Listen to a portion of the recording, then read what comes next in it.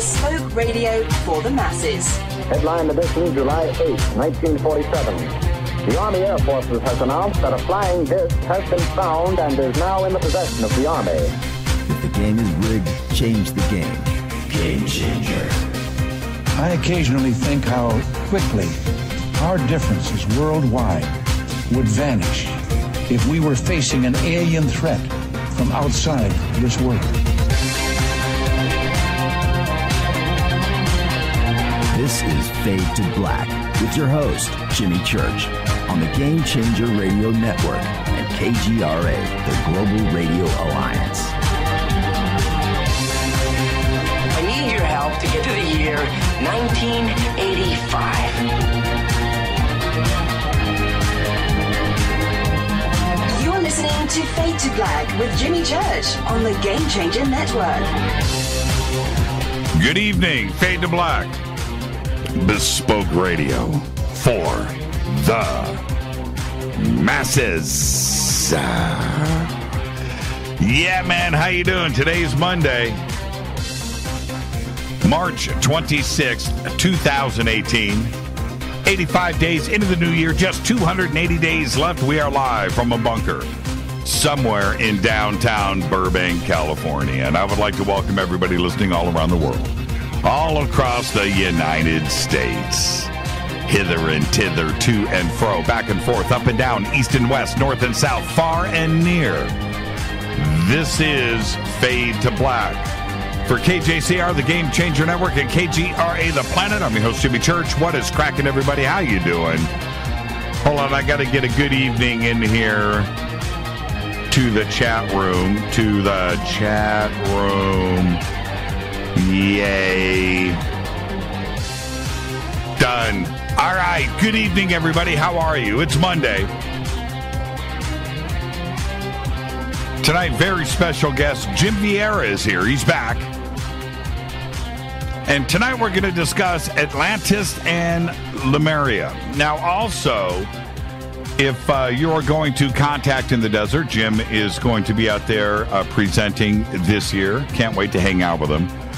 And he's got a bunch of different presentations he's doing out at Contact in the Desert. And one of the things, and I was talking about this with everybody on the bunker cam right before the show, Rita and I, with Egypt, ancient Egypt, the gods of Egypt, pre-dynastic Egypt, and you start to reach back and you're looking at Thoth and everything that, I mean, which includes Mesopotamia, the Sumerian tablets, and you got to throw in Sitchin and Edgar Cayce and the Emerald tablets and all of, you start to, and you're looking in all these different directions, which Rita and I do constantly, right? We're trying to figure this thing out just like the rest of you. So, and in that research, and again, so many excellent books and presentations and documentaries, it seems like we've seen them all, right? And you just keep going in other directions. And everything always leads back to, it's really funny, everything goes back to Lemuria and Atlantis. And for a lot of our community, we get that and we understand that. But there's a lot of us out there that don't know anything about Lemuria and Edgar Cayce and Thoth and Atlantis and how all of this ties into all of the other, not only myths and legend and stories and documentation, and which goes to Greece, of course, Egypt, and how everything kind of ties together. And we are constantly, Rita and I, just falling back onto Lemuria. So Jim Vieira is our guest tonight. We're going to discuss Atlantis and Lemuria. And he is going to be at Contact in the Desert and this June out in Palm Springs. And he's going to be doing a bunch of presentations on this, too, as well. And, of course, we know Jim from Giants, right? Giants in America, Hugh Newman. And his research is second to none, man. He understands what is going on out there. And so his research is another piece to this puzzle. And I'm very excited to have Jim back on the show tonight to talk about Atlantis and Lemuria. Tomorrow night, right here, David Icke is back joining the show because of all of this the Facebook stuff. Apple got involved today. Over the weekend, Elon Musk dropped his Facebook accounts and all these articles and all the talk on data harvesting and censorship and everything that is going on with social media platforms out there and the internet in general. There is only one person to talk to about all of this, and that is David Icke. So tomorrow night, we're going to do it, man. We're going to talk about the social media data dump and data harvesting, censorship, all of that. And he's been talking about this forever. And now it's starting to come to pass. So we've got David Icke on the show tomorrow night. Wednesday night, Ed Nightingale is here. Yay. Right? Ed Nightingale. Last week we had Laird Scranton on, and we were planning on having Ed on. And it's really funny that Ed and Laird are going to be doing this presentation up in New York, in Albany. And I think it's Albany. And we're going to talk about that on Wednesday night. But everything else, I just mentioned Lemuria, right? And Jim Vieira and how everything is connected. Ed Nightingale and his work and the Giza template, again, everything is connected, right? It really is. And you start to get into sacred geometry and numbers and layout. The way that Giza has been constructed and laid out is it's beyond coincidence when it comes to numbers. Now, check this out. Now we've got this new chamber, right, above the Grand Gallery. And Ed's research into this and how it fits into his numbers and the Giza template, it's time to blow some minds. So we're going to do that on Wednesday night. What a great week. Thursday night's Fader night. John Rappaport's going to be here, open lines. Friday night, I'm over at Coast. And yeah, I know I said I was on Coast last week. It was my bad, and I didn't. My calendar and my brain said I was on Coast last week. I'm on Coast this week and next week. This week on Friday, my guest is Matthew Ryan, followed by Open Lines. And Saturday night on Coast, also two first-time guests over on Coast, Matthew Ryan and Emery Smith will be my guest for the full evening on Saturday over at Coast. So there you go, full week. Fade to Black, Coast to Coast, no rest for the wicked. It's going to be a great week. Come and hang out with us. Follow us on Twitter at JChurchRadio. Simple, at JChurchRadio. Hashtag F2B is the sandbox. Hashtag F2BQ is Fade to Black questions on Twitter. Just hashtag me right there. I'll see you during the show. Any questions or comments, you can also email Jimmy at jimmychurchradio.com. I got some breaking news here, and this started last week. There has been a few articles that have been posted. I've looked at the images. It has been revealed that concrete has been poured on Göbekli Tepe. Yeah, there should be some outrage here. It is a UNESCO World Heritage listed site, dating now to 12,000 years ago. And from what I can see in the images that have been sent to me is that they are replacing the wooden walkway with a permanent concrete sidewalk. Crazy, I know, right? Temporary wooden sidewalk makes sense. This is an archaeological site, the most important site on planet Earth. But they're replacing that with concrete. Reports are that there are no archaeologists on the site. There's no there is just workers there pouring concrete wherever. Totally nuts, man. Klaus Schmidt right now is turning over and over and over in his grave. Man, it's unbelievable. So now look, there's a lot of it's not exactly the most stable area on planet Earth. Getting to the site and getting images and video and trying to find out what's going on there. We know what's going on, but trying to get the word out, it's very difficult to do. But Graham Hancock just posted some stuff on this, and it's an outrage. But there's not, it's Turkey. It's on the Syrian border. There's nothing that can be done. And as it turns out, it appears that there's no supervision either. All right, we are 2 days and like 15 hours, 16 hours for On Stellar, the ICO 2 hours, or 2 days, 11 hours, 49 minutes, 36, 35, 34, 33 seconds from the initial ICO. The pre-sale, which went down last week, sold out in a mere seconds. So this is the initial public offering, the initial ICO, which is going down, kick off at midnight on Wednesday night. It's actually scheduled for Thursday, even though this says 2 days, 11 hours. Okay, so there you go. If you want to jump in, that's up to you. You can go and do that. But you can certainly register now for OnStellar. When you sign on to onstellar.com, you'll see an orange window. It's an orange button, says register. Click on that. Then there's you can go in a couple of different ways. The basic thing here, and especially with Facebook and what is going on, all you're doing here is your email and a password and getting registered for the site, which will allow you to secure your screen name so nobody steals your screen name. You can go and do that now. With the registrations that we have for the site, it would allow us to keep in touch with you and let you know when the testing phase is going to kick off, which should be in a few weeks, and you can participate in that. And then once we get through the testing phase, we launch this thing, which we've got it posted up on the site that it's Q4. Those are conservative numbers. I'm here to tell you right now, I'm cracking the whip. I want this thing launched now. And especially with, there you go. Just got busted not turning off my phone before the show. And I don't think that's ever happened before. I've always remembered to turn off my phone before the show. So you can go register right now on onstellar.com. You can use the promo code Jimmy or not. But one of the things is if you use a promo code, and this is one of the reasons why you want to use a promo code. You use a promo code when the site launches, everybody. When the site launches in Q3, and you go and you formally are on the site and you're establishing yourself and building your page and doing your thing and you're having fun, you're going to be given a wallet at that point. A wallet, your own little crypto wallet. What you do with that wallet is up to you.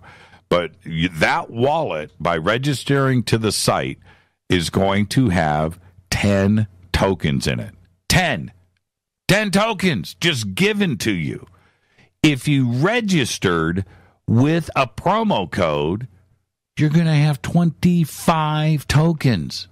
25 just given to you. Use the promo code, people. Promo code Jimmy. After you if you register without a promo code and you go and you're flying on the site and somebody goes, "Hey, man, it's pretty cool. Got 25 tokens." And you're going to go, "I only got 10. Well, that's it. You can't unregister. You're done. You're done. What are you going to do? Unregister, get rid of your screen name, and go back and re-register with a promo code? Well, you can do that if you want. Use a promo code. Use Jimmy or anybody else's promo code. Anybody, I don't care. But there you go. You want those tokens, okay? And they're free. They're just going to be given to you. So cool. OnStellar. The platform incorporates everything from all of those popular services. We're setting everything up to make sure that you are happy. With the mobile version is going to be as incredible as the desktop version. Completely focused on our community. All of it, from UFOs to conspiracy to consciousness, lost history, health and wellness, everything that you can think of for our community. It's all going to be there. All right? It's the next great social platform, and it's based on the blockchain. All right? It's going to reward those that contribute, comment, create, post. Think about that. For the first time in history, our community is going to be there first. It's absolutely going to be amazing. A token economy for our community. OnStellar.com. Promo code Jimmy. All right. The E-City Roadshow is still going up the west coast of the United States. Click on the banners over at jimmychurchradio.com and get their schedule and details. Go hang out with Ashley. It's going on right now. Our next event, I just mentioned it, Contact in the Desert, June 1st through the 4th, 2018, Indian Wells, Palm Springs at the Renaissance Resort and Spa. We have a full weekend of events that we're going to be doing with Fade to Black, starting off Friday night. Of course, we're broadcasting Fade to Black live. You're going to want to be there, live studio audience, T-shirt cannon, right? Okay, so that's going down. That's Friday night. Saturday night, the awards dinner. We're going to be there for that. The magic show Saturday night. I'm going to go over and host that too as well. I'm going to be introducing people all weekend. Also, the closing. What's the word that I want to use here? There's 2 closing events I'm doing on Sunday night. One, I'm hosting the UFO panel on Sunday night closing, and then the closing ceremonies themselves, I will be hosting that too with Victoria. So there you go. It's going to be great. Come and hang out with us all weekend. The biggest UFO conference on planet Earth, June 1st through the 4th, 2018. And then right after that, our Soul Tech Gathering at E-SETI Ranch. 300 Fadernauts are going to gather up at E-SETI Ranch. Tickets and information are right there at soultechgathering.com. Go and register today. I cannot wait for that. And that is August 9th through the 12th. And, of course, we have our podcast, 800 archive shows. Click on the banners over at jimmychurchradio.com. You can become a Fadernaut in our official membership section on the site. Everything that you need to know is right there. 4 levels of membership for you, from free to full-on game changer. And there you go. Let's get this show cracking. Lots to do tonight. Happy birthday to today. Are you ready? You probably didn't know this. Are you ready? Steven Tyler is 70 years old. That's all I got to say. Steven Tyler is 70 years old. Happy birthday, Steven. Unbelievable. James Caan today is 78. Martin Short today is 68. Man, people are getting up there in years. You know, Steven Tyler, 70. That kind of freaks me out right there. James Caan, 78. Martin Short, 68. Unbelievable. Our dead guy's birthday today is Leonard Nimoy. That's right. Spock. 1931 to 2015, died at the age of 83, and that's it, right? Live long and prosper. Leonard Nimoy. Wow, 1931, 2015. Happy birthday. On this day in history, OTD, it went down. 1997. Heaven's Gate cult members found dead in Rancho Santa Fe, California. The cult, led by Marshall Applewhite, who became convinced that an alien spacecraft was on its way to Earth, hidden from human detection behind the comet Hale-Bopp. Yeah, there you go. 1997. Seems like yesterday, really. 21 years ago. Wow. Fader fact. Okay, now, I know that my Fader facts that I present to you every day are, by and large, unbelievable. But they're all vetted, and they are all facts. And you can go and repeat my Fader facts, knowing that you heard them from me, and you can feel good that they've been vetted, right? So if somebody calls you on your BS, that's when you whip out the Finsky. Whip out some money, you make the bet, right? That's what you do, because you're going to win. Now, here's another one. Check this out. Fader fact. While filming Wizard of Oz, 16-year-old Judy Garland was put on a diet of chicken soup, coffee, and 80 cigarettes a day. And that is your Fader fact. That's unbelievable right there. 4 packs. 4 packs a day. Unbelievable. Tonight, very special guest Jim Vieira is here. We're going to talk about Atlantis and Lemuria. Tomorrow night, David Icke is here. We're going to talk about social media data harvesting. Wednesday night, Ed Nightingale is here. The Giza Template 2.0. Thursday night, another Fader night. John Rappaport and his No More Fake Newsroom Live, followed by Open Lines all night long. Friday night, I'm over at Coast. Saturday night, I'm over at Coast. But tonight, it's all about you and Jim Vieira. Okay, now, over the weekend, this whole Facebook data harvesting in general, right? And Apple today jumped in. and said that they are ethical with their information. Right. Okay. I've been talking about this for years. The data harvesting, the selling of your data, that's big, big business today. Well, over the weekend, I downloaded my Facebook data file. All 1.5 gigabytes of it. That's right. Facebook has 1.5 gigabytes on yours truly. What they have on you, you need to find out. And you can do it.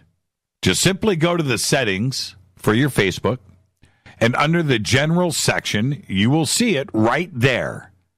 Download your data.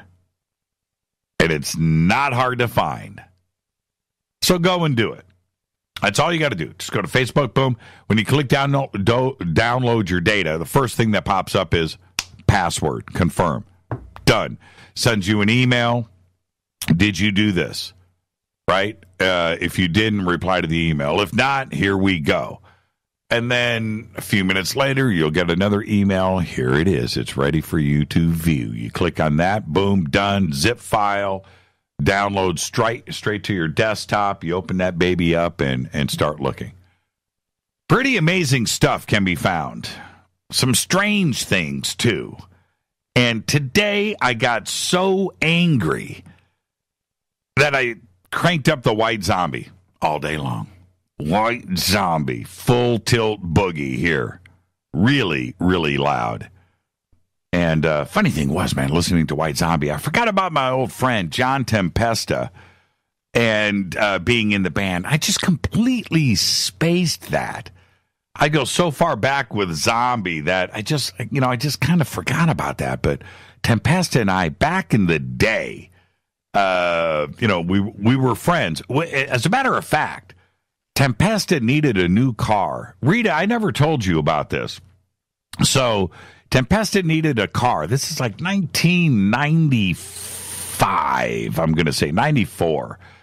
And when they were recording Astro Creep. And so I sent John, I might have even gone with him, now that I think about it, to a car dealer to go see a friend of mine, Rubik, and he bought an Explorer.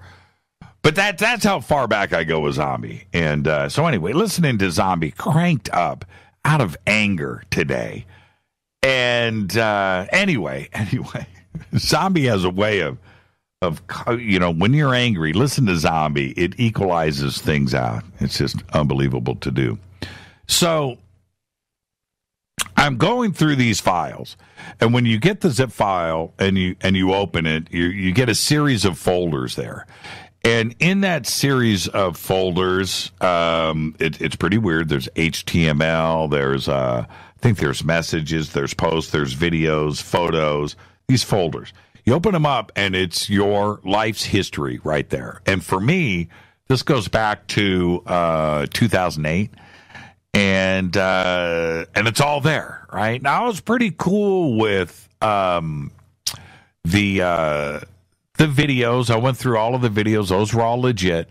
But then I got to two things that really bothered me. And I haven't had a chance yet because there's so much data. There's 1.5 gigabytes of stuff there that I haven't gone through everything. And if I would have gone through everything, I would have been more angry. I would have listened to more White Zombie, and I wouldn't have been ready for the show tonight. But going back, couple of things. One, there was a whole thing of hundreds and hundreds of voicemail messages. Now, none of them I've ever heard before. Yeah. And I'm thinking that they are from some Facebook app that I don't know about because I've never heard them. I've certainly never gotten any notices about voicemail messages or where to listen to them or when they were recorded. None of that. And I'm going through these one after another, and some of them are a minute or 2 minutes or 3 minutes long, and I've got to take the time to listen to these. And some of them are really creepy, too, by the way. And I don't know where they came from or how somebody had access to a voicemail for me. They all start off, "Hey, Jimmy. Hey, Jimmy. Hey, Jimmy." And I'm like, what the hell? And there is a lot of them. And I don't know. I've never gotten a notification about a voicemail message. So, and that goes both ways. I've always had Messenger turned off. I've always had all of my information non-existent on Facebook. I've never presented anything. And then there was this, a list of phone numbers. Yeah. Now, I started to look at this list of phone numbers and the names attributed to them, and there was a large chunk of phone numbers there for people that I knew and didn't know, some famous, some not, but that were not in my cell phone, that were not in any email correspondence, any post, anything, any message, none of that. And I'm thinking to myself, who has access to this? And why are these phone numbers in my data file when they're not on my cell phone? I've never, you know, but this is where it gets strange. For me, it's ultra creepy. If I was a criminal, this is data that I could sell or use. And I'm telling you now, if I was a criminal, out there, I would go to my Facebook data and download it. Because there is stuff there that you can use. It's all there. Not your data. It's the data collected on others. It's nuts. The list of advertisers that now have your information, it's all right there. And you're like, what? Stuff you don't even remember. Right? Companies that have your information, all of this stuff is listed right in a row. You know, and what you like, music. There's music listed there that you never probably clicked on. And Facebook is going to say that you did. I don't know how this profiling starts or how they build this background on you, but it's all there. And I'm telling you, the two things that freaked me out the most, and I haven't gone through everything, there's so much of it there, is the list of phone numbers and contacts of people that are not, you know, and it's like, wow, really? Now, I'm telling you, if you're a criminal, go and download your data file. There is stuff there for you to use. A lot of it. A lot of it. It's unbelievable. It's absolutely crazy. And so with this data harvesting, what is it that Facebook needs this information for? Well, obviously, they sell it to other advertisers.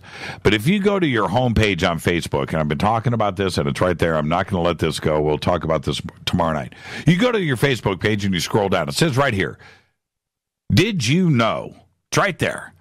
Answer a question to help people get to know you. And the question of the day today is, if you could change jobs, what would you like to do instead? What is it with this? That is profiling. And it's right here. And that's going to turn around and go in your data file. Think about that. And there's another question after this, and another question after this, and another question after this. Think about that. It's absolutely nuts. We are so done. I am so done with Facebook. We are stuck in the meantime until OnStellar gets launched with doing this. I am not clicking around. I'm not doing anything on Facebook anymore. I'm going to post show information, and that's it. It takes 90 days to clear your data once you close the account down. 90 days. And they don't even tell you what they erased or what they're keeping. Think about that. This is Fade to Black. I'm your host, Jimmy Church, on the Game Changer Network and KGRA, The Planet. I'll be right back with our guest, Jim Vieira. Stay with us.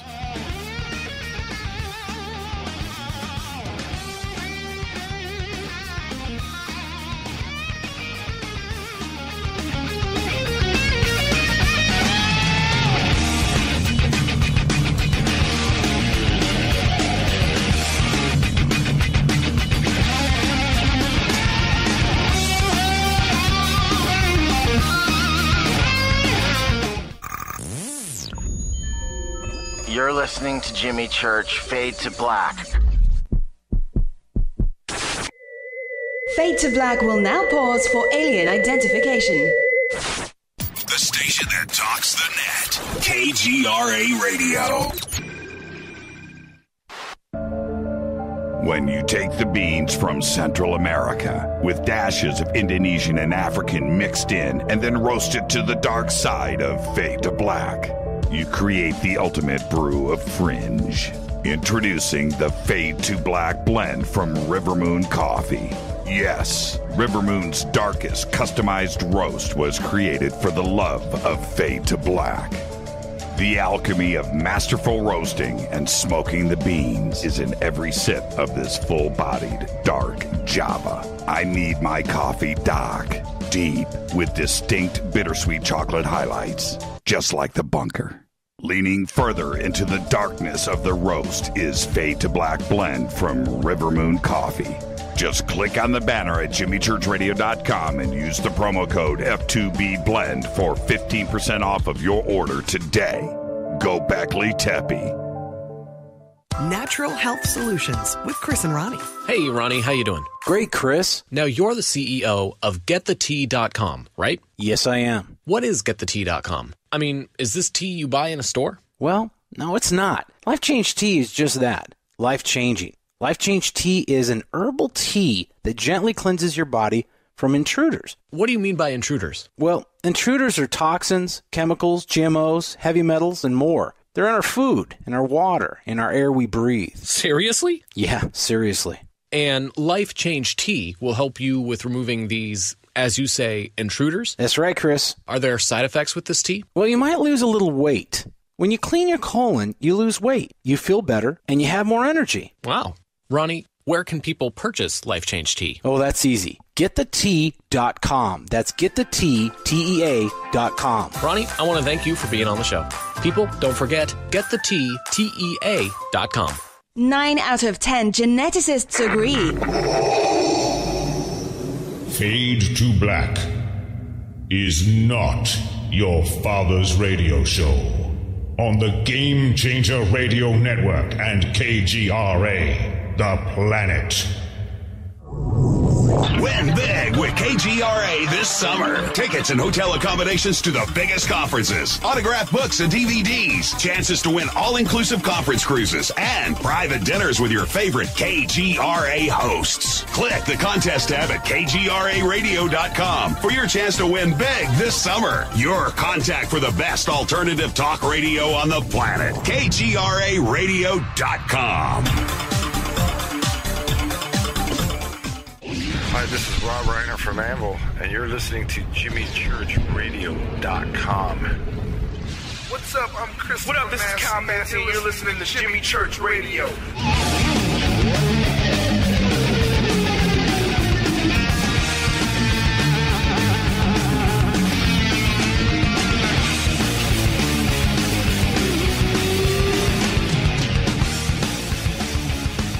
All right, welcome back, Fade to Black. I'm your host, Jimmy Church. What a great week we have here on the show. Tonight, Jim Vieira is here. Tomorrow night, David Icke. Wednesday night, Ed Nightingale. Thursday night, John Rappaport. Friday night, I'm over hosting Coast to Coast. My guest is Matthew Ryan. Saturday night over at Coast to Coast this weekend, my guest is Emery Smith. So just an amazing week lined up. Kicks off tonight with Jim Vieira. Stonemason, author, explorer, host of the History Channel shows like Search for the Lost Giants, Roanoke, Search for the Lost Colony, and Return to Roanoke, Search the Seven. And he's the co-author of Giants on Record with Hugh Newman, one of our favorites. And Jim has investigated worldwide ancient stone sites, studied global indigenous oral traditions, religious documents, the readings of the great mystics and literature of secret societies to form an alternative theory regarding the origins of civilization. A theory almost in perfect alignment with the readings of Edgar Cayce. And tonight we're going to do all of that. We're going to discuss Atlantis and Lemuria, and I would like to welcome back to Fade to Black our good friend, Jim Vieira. Jim, good evening. How are you? Doing good. Thanks a lot, Jimmy. Thanks for having me. It's always great to hear your voice, man, and the accent just says so much, man. I just love it so much. But I want to start off here. Everybody is familiar with your stuff on History Channel and Hugh Newman. All great stuff, and we're going to talk about that tonight. But I got to ask the obvious, Jim. How did you get into this?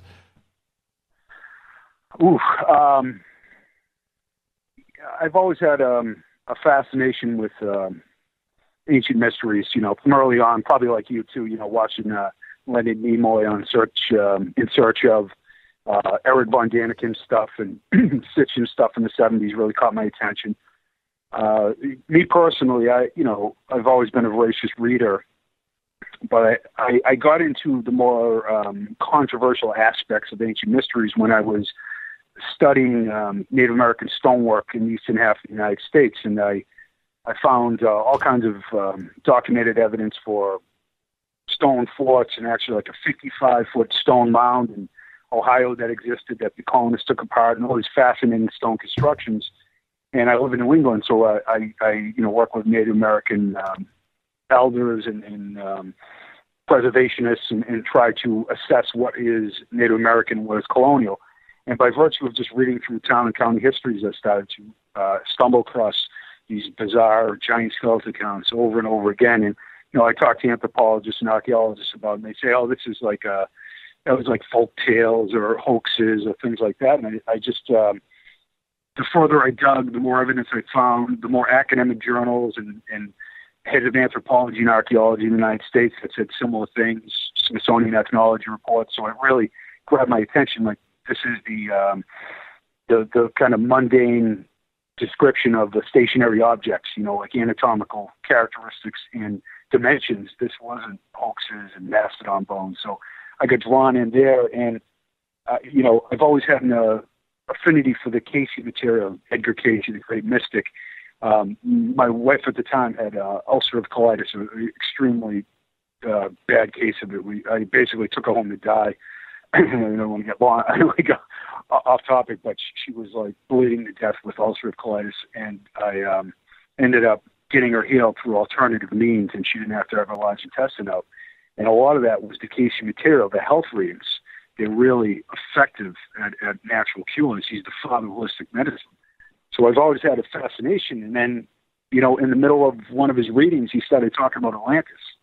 And he was like, like a Christian. He had an 8th grade education. All he did was read the Bible. He didn't believe in reincarnation. He didn't believe in lost worlds or Atlantis. And it all came through as he tapped into this universal library. So I've always had a fascination with doing a comparative analysis in religion and other sources of information to piece together the past, because like you and all your listeners, we hate contradiction, and we want an understanding of the past without the filter of the human ego and agenda, like distorting it for somebody's theory or somebody's profession, if you know what I mean. Now, also, what impresses me about you is also the scariest thing about you, which is you're like a pit bull. I don't think I would want to piss you off. Right. And so once, you know what I mean? And you are not going to give up. And you started to find out that you've been lied to, and your family and your friends, and that's it. You're on a quest, and you're going to figure this out, and you're not going to give up until you do. Well, yeah, I guess I'm like an obsessive freak, but I'm not like, beating people up in the back alley. I'll say that, but I, like many people, I think it's funny because one of the themes I want to hit on is the collective unconscious, right? The Jungian collective unconscious. Right. The comparative analysis that I talk about, Rosicrucians, Freemasons, Edgar Cayce, mystics, biblical sources, on and on and on, oral indigenous traditions. They're all speaking, kind of metaphysically of the holographic reality that we're all attached to, we're all part of. Right. And that's what science is coming around to explain too. This is especially your audience understands this concept. So it's like these concepts, they keep recycling in the unconscious mind, generation after generation, Atlantis, and giants and the Great Flood and all these themes of a lost world. We just can't get them away from us because they're literally part of our past, and professionals can deride and mock you for bringing these things up, but they're in popular movies. People are enthralled by the idea of a lost world. Game of Thrones, Lord of the Rings. There's an incredible fascination. Just a show like Ancient Aliens is enthralling to people, that it just, like, say it's not like a scientific paper, but the themes, like a lot of the people you have on, a lot of the ancient mysteries researchers, nobody has a time machine, but we're all, I think, hitting these general themes that resonate with people. Like, as improbable as it may occur to a modern-day anthropologist and archaeologist, this idea of a lost world and anthropological mysteries like giants and little people and almost the supernatural and the Sumerian gods, these things are like literal events that happen on Earth that we have a archetypal memory of. So I try to tap into that and to try to set my ego aside. I'd like to say, that the comparative analysis I do of all these sources isn't like, oh, I'm a big hero, I get a theory. It's like distilling the exact same bizarre and specific information in all these worldwide sources and worldwide cultures that are so strikingly similar, it cannot be coincidence. What is it that the man is so afraid of? I think it's human nature. I think it's when you're in power, you want to. This is for everything. I'm not even like a strong believer in academic conspiracies.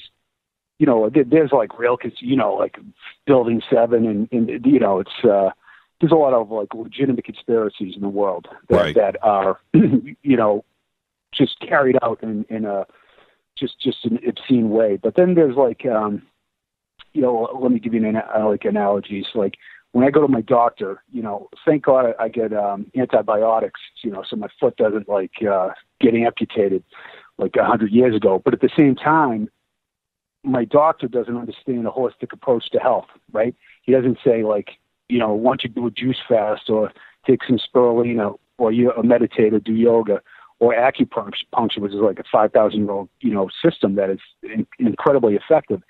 It's like, I get this pill for you, I'm going to look the other way. It's not like these are evil people. They're just doing their job. It's thank God we have surgeons and stuff. But the medical industry, it's driven by profit, and it's driven by kind of a Western philosophy, an allopathic, non-integrative philosophy.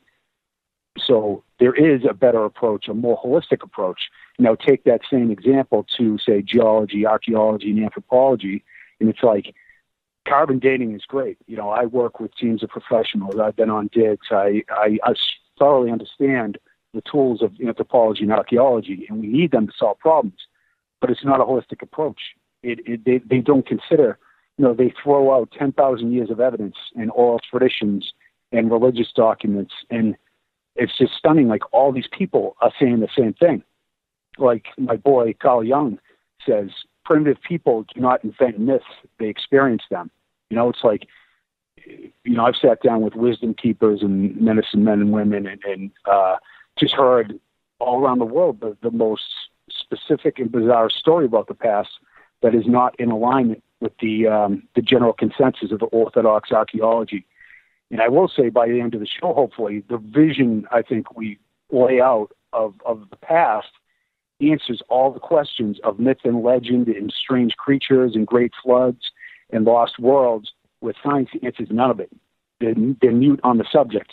It's like, these highly intelligent people that have this enormous respect for their ancestors, like, pass this lineage of information in like I said, a very specific way in isolated places all around the world. And we are to tell them that, they're out to lunch and they just don't understand, what science is all about. So to answer your logic question, I just feel like it screams out to be corrected, our current way of looking at things. What do you think happened? You've mentioned Jung twice, and I kind of want to just stay on that. I want to figure your mind out, too, as well, like Jung would have tried to do. So, which is this? He was, for much of his career, laying things out for us, and he was, respected, still is, But then later on, something happened, something metaphysical, when he started talking about the door in his brain, and he went to he saw something. And then he started to understand that there was something else going on, too, as well, where he was trying to straighten us all out so we could understand ourselves. And then something happened. What do you think it was? Did he encounter a shaman somewhere? Did ayahuasca? I don't know. What do you think opened up his mind? That's a good point. I think he never talked about doing medicine ceremonies with any mystics or shamans, which I've done myself numerous times in Ecuador and Peru, ayahuasca, San Pedro, as basically just, diving into whatever I can to find out the truth. So, sure, jumping on the grenade, because ayahuasca is not pleasant. It's a hellish roller coaster sometimes. But Jung, I think his effort and open-mindedness and kind of a rigorous intention to analyze the one probably broke him through to a certain level. Like you have people who like channels, or they have different abilities. We all have different skill sets, but there are, within the multiplicity of time and space, there are energetic levels from the lowest to the highest, and there are like universal libraries, if you will. That's what Cayce tapped into. And, like, once again, I'm sure your audience is very hip to channels and see people that are channeling higher information. So I think that Jung was a mystic. I'm a fan of reincarnation. I believe you keep coming back. And he's just one of those beings who opened the door, like Freud, for us to be having conversations like this and having people interested in it. You know what I mean? It's like, and just like Joseph Campbell, it's like the journey of the hero, looking through myth and legend and seeing with all these similar cultures we're talking about. And I think if they were both to be sat down and talked to today, they would both say that their experiences, that there was a mother culture or cultures that spread out and disseminated this religious information, this spiritual alchemy and understanding of the nature of the self. And they would probably talk about Atlantis and Lemuria, frankly. I believe that Campbell would have definitely thought that was a reality. And unfortunately, they're both on the other side right now, or back again. But both those guys were tapping into the larger. You know how it is. You get synchronicity. You're like, I know that person, Jesus Christ, from another life or whatever. It's like so obvious that we're all connected in some holographic way, And do you think that all of this has been hidden in oral traditions, in myths, throughout history with the mystery schools for a reason?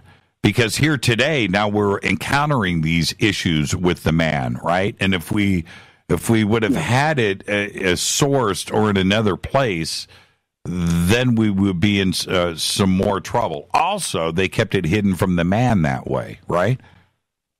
Yes, that's a good point. That like the Rosicrucians and Freemasons, their lineage goes back, or their mysticism, esoteric understanding goes back, they say, to Atlantis. They both specifically say Atlantis existed and was destroyed in the Great Flood, much like the Theosophists, Cayce, Steiner, Blavatsky, Plato, on and on, Herodotus. So what you have is, this lineage that goes back that had to be kept secret. So if you look at a lot of the occultism, it's all symbolism. And sometimes it looks like, oh, that's satanic, right? You got Baphomet with the horned head and the goat head, and it was just like an androgynous balance of the opposites. And, basically like the Kundalini system, the energy of enlightenment, and how you take on these different kind of prayers and behaviors to liberate yourself from the lower self. And Cayce talks about a lot of this in Atlantis and the sons of light and the sons of darkness. And you have this information that's more widely disseminated now, but all throughout history, the printing press wasn't created till a couple hundred years ago. We didn't understand the unconscious until Freud. We basically just set the stage for this flood of information to come out now, and this crazy time at this crossroads in human history.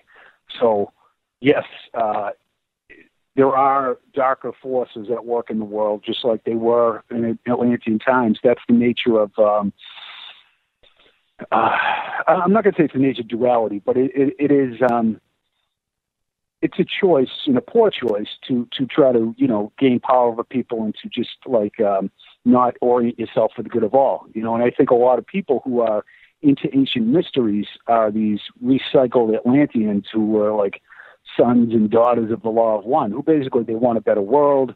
They're kind of pissed, they're kind of sick of war and destruction and insanity, and they want their voices to be heard, and they want, a saner world. So I see a lot of that happening. As crazy as things are, you see all these voices of reason coming out and expressing themselves.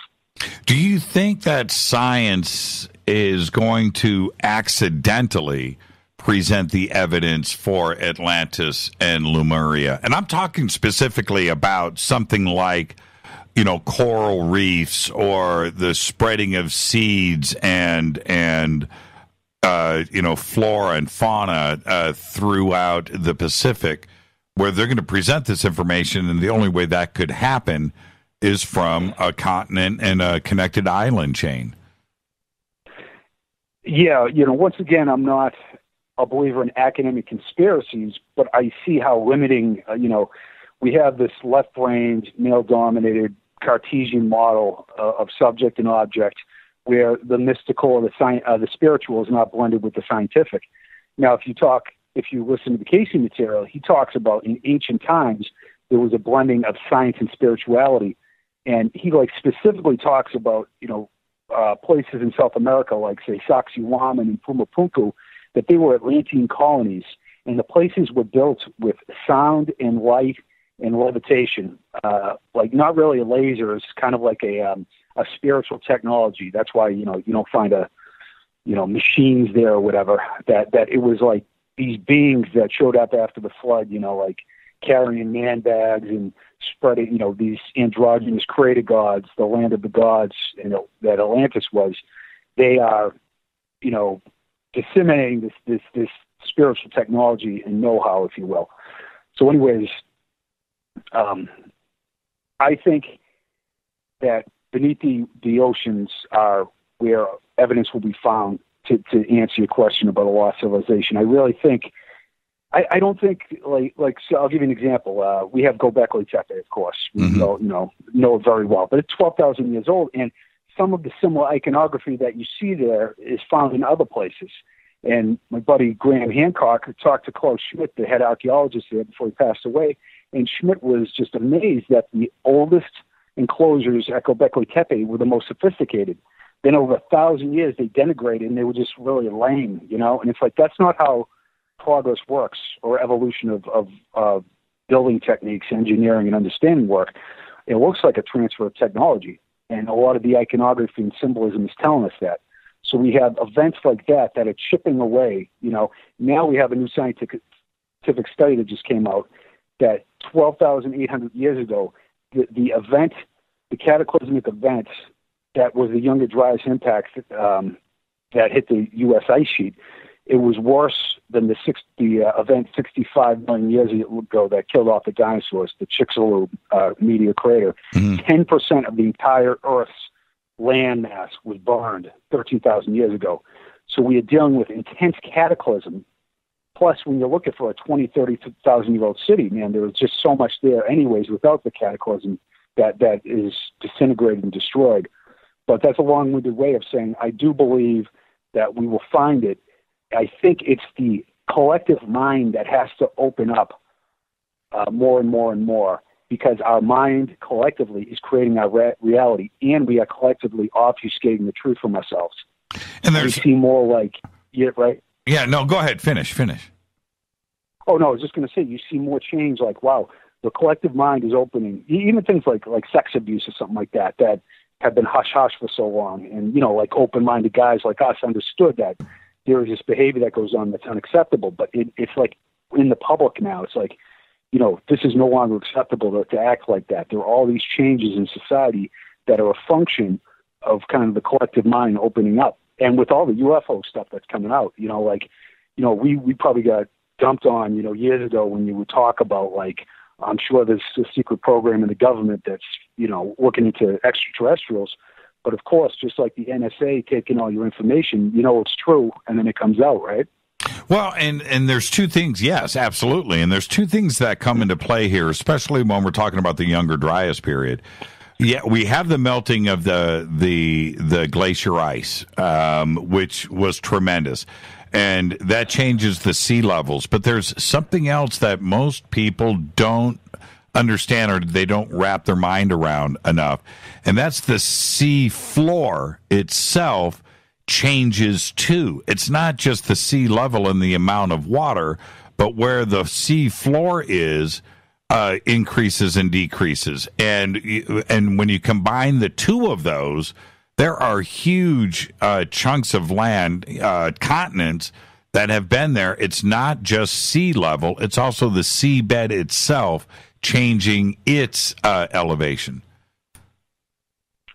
Yes, and I think it was in 1911, Pierre Termier at the Smithsonian, he gave a talk about basically all the different branches of science were coming around to the belief that Atlantis was a reality after many years of, for the longest time, it was taken as fact. Then when these new scientists like anthropology and archaeology were formed in the 1800s, they started to get away from that idea because anything religious, anything mystical, there was essentially a war against, even things like giants, which I'm well versed in. It's like it was this huge, war like there is now. It's like a polarized war of like religion and atheist or Republican and Democrat. And back then it was the scientific and religion war that continues to the day. So, Termier talked about these, oceanographic, geological, anthropological, archaeological evidence for Atlantis existing. And then you had a backlash, like a bunch of oceanographers and geologists basically gave a bunch of like faulty reasons why a continent couldn't exist in the middle of the Atlantic. And ever since then, people have just pointed to it and said, professionals and skeptics, like, it's impossible that there was a continent there. And if your listeners are familiar with Randall Carson, oh yeah, he is like a self-taught, he's brilliant, and he does a really good job of explaining, why it is not just possible but probable that Atlantis existed in geological terms. He's brilliant. He's pals with Graham Hancock, and I really feel like what you're talking about is there was some extreme devastation and possibly even a pole shift or a magnetic shift that Cayce talked about on top of that. You just think of I deal with a lot of colonial sites, that are just a couple hundred years old and they just disappear to, right out of the blue after no time. Think of 10,000 years or 15,000 years. And that's exactly the point. Yeah. Right. And amnesia is an amazing thing. We have no idea about Roanoke, and that's recent history, right? So there you go. Let's take a break here. Our guest tonight, Jim Vieira. We're talking about Atlantis and Lemuria, and when we come back after this break, we're going to jump straight into it. I want definitions of Atlantis and Lemuria, and we'll take off from there. This is Fade to Black. I'm your host, Jimmy Church. More Jim Vieira right after this short break. Stay with us.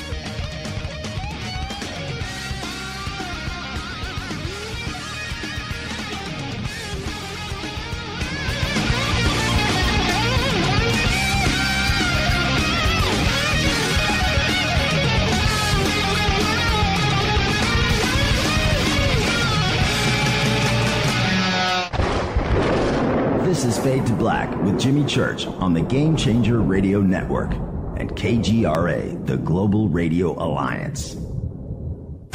This is KGRA Digital Broadcasting Station, Salt Lake City, Utah, Van Buren, Arkansas. Hello, Fadernauts. This is Jimmy Church, and I'm introducing New Pharma, a company whose products are based on science. Human function based on the endocannabinoid system, or ECS. New Pharma firmly believes in this science, and their research indicates that support of the ECS provides the beneficial effects for a healthy lifestyle. New Pharma's science includes relief capsules for pain relief, sleep capsules, which are natural support for occasional sleeplessness. Foundation is support for your ECS, and Fit capsules support your active lifestyle. Just click on the banner at jimmychurchradio.com and use the promo code F2B for a 33% discount on all of their products. Or visit newpharma.com for all of the knowledge on the science. That's GNUpharma.com. Go back, Lee Tappy. Hello, I'm Katie, and you're listening to my main man, Jimmy Church, on jimmychurchradio.com. Hi, this is Ray Hobbs here, repping the planet, and you're listening to my good friend, Jimmy Church, Fade to Black, on the Game Changer Network and the KGRA Digital Broadcast Station. This is Toby Kebbell. You're listening to jimmychurchradio.com. Don't hurt me, Jimmy. I'm only little. Hey, I'm Adrian Grenier. And this is Ari Gold. We're the Honey Brothers. Yes. We are of the Honey Brothers. Hey, I'm Adrian Grenier. And I'm Ari Gold. We're the Honey Brothers. And you're listening to Jimmy Church. The Revolution. Ancient Life Oil. Life-changing. The real oil. CBD is truly ancient life oil from the source. This oil has no psychoactive effect and is also legal in all 50 states. When you're healthy, you're happy. The truth about this wonderful plant is that it wants to give back to mankind life, longevity, and happiness. Ancient Life Oil are golden grade, all organic, non-GMO, and infused with high-quality liquid coconut oil. It's simple. Just go to ancientlifeoil.com today. That's ancientlifeoil.com. The best, purest, organic, and non-GMO CBD in the world. Go back, Lee Tappy. The statements made regarding these products have not been evaluated by the Food and Drug Administration. These products are not intended to diagnose, treat, cure, or prevent any disease. Please consult your healthcare professional about potential interactions or other possible complications before using any product. This is Micah Hanks of the Gralien Report, and you're listening to Jimmy Church on Fade to Black, across the globe on the Game Changer Radio Network and the one and only KGRA Radio, The Planet.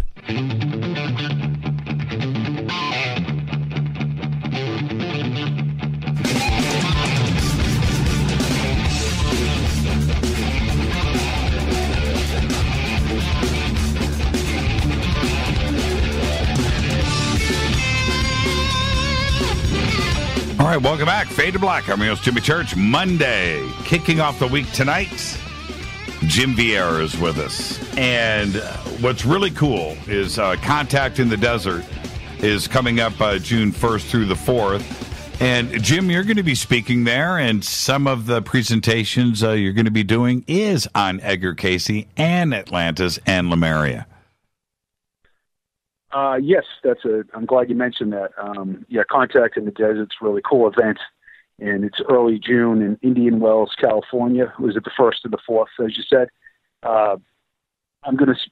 My main talk is going to be about the lost world of Edgar Cayce. I got to narrow it down. I got like 500 images. I'm like the Rain Man of ancient manifestation. I think I need a girlfriend or something. But anyways, I show examples of all these different themes I'm talking about, petroglyphs and art and imagery with 6 fingers and 6 toes all on the planet, created gods with man bags, androgynous beings, like all these themes I hit on that Cayce talked about and all these other sources that I've mentioned also talk about. Once again, very bizarre and specific view of the past from disconnected sources scattered throughout thousands of years of time. So a very compelling argument for the veracity of its material. Plus, all these sources, and a lot of them, they're really, you're tapping into a universal library. So we're not getting the convoluted human ego story. We're moving past that because we all want to know what the past was. So once again, I do a comparative analysis of all these sources, even scientific sources too, to try to piece together what went on. I'm also doing a talk with my boy Hugh Newman, and I'm doing another talk in Atlantis and Lemuria, Edgar Cayce's vision of these places. So Contact in the Desert is definitely worth going into. It should be a lot of fun. It's a really well-run, cool entertaining thing to check out. It is such a huge conference, and what is going to be amazing for you is wait till you see how many of the Fadernauts, our audience, is there in force, and they're going to be coming up to you going, dude, you were amazing on Fade to Black, man. And it's you're going to go, wow. It's so much fun. The conference itself is really, really big, but it's the way that they organize this and put this together. It is just so much fun to go through, and I just can't wait to. I'll introduce you.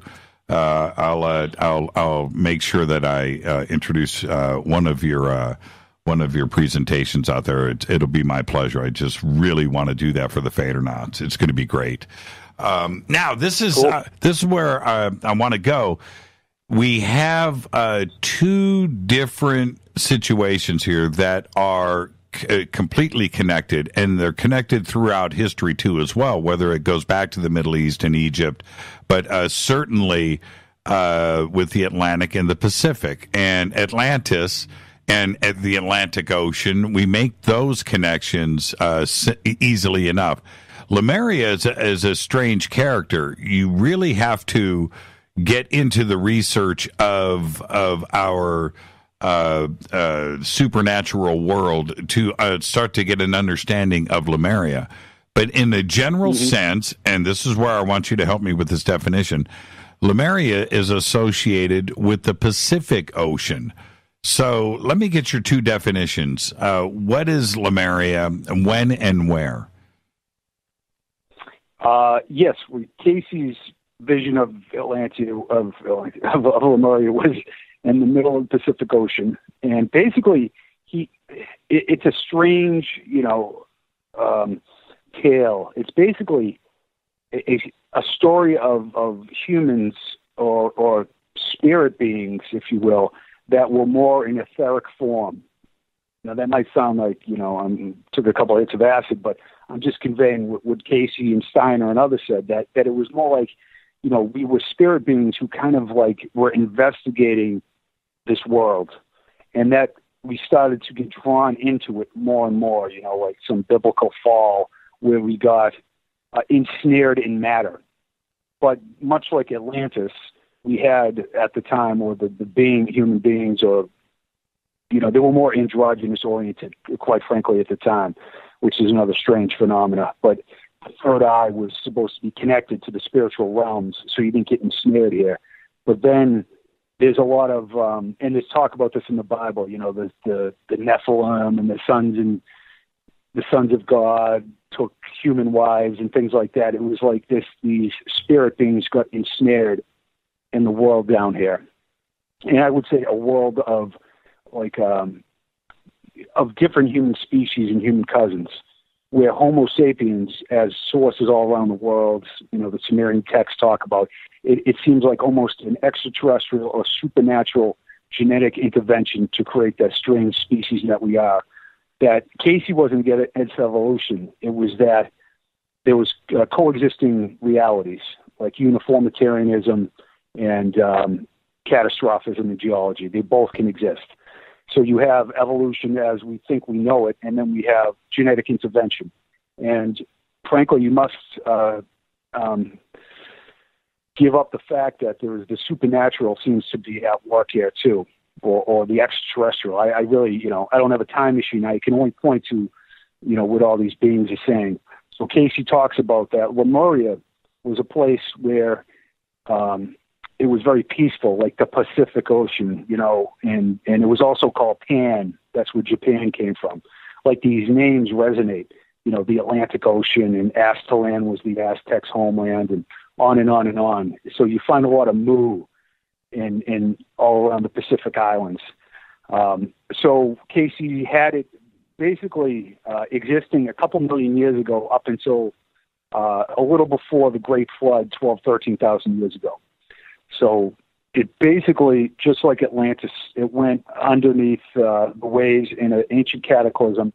And there was a belief that Easter Island was once part of Lemuria, or at the very least there were refugees who went there.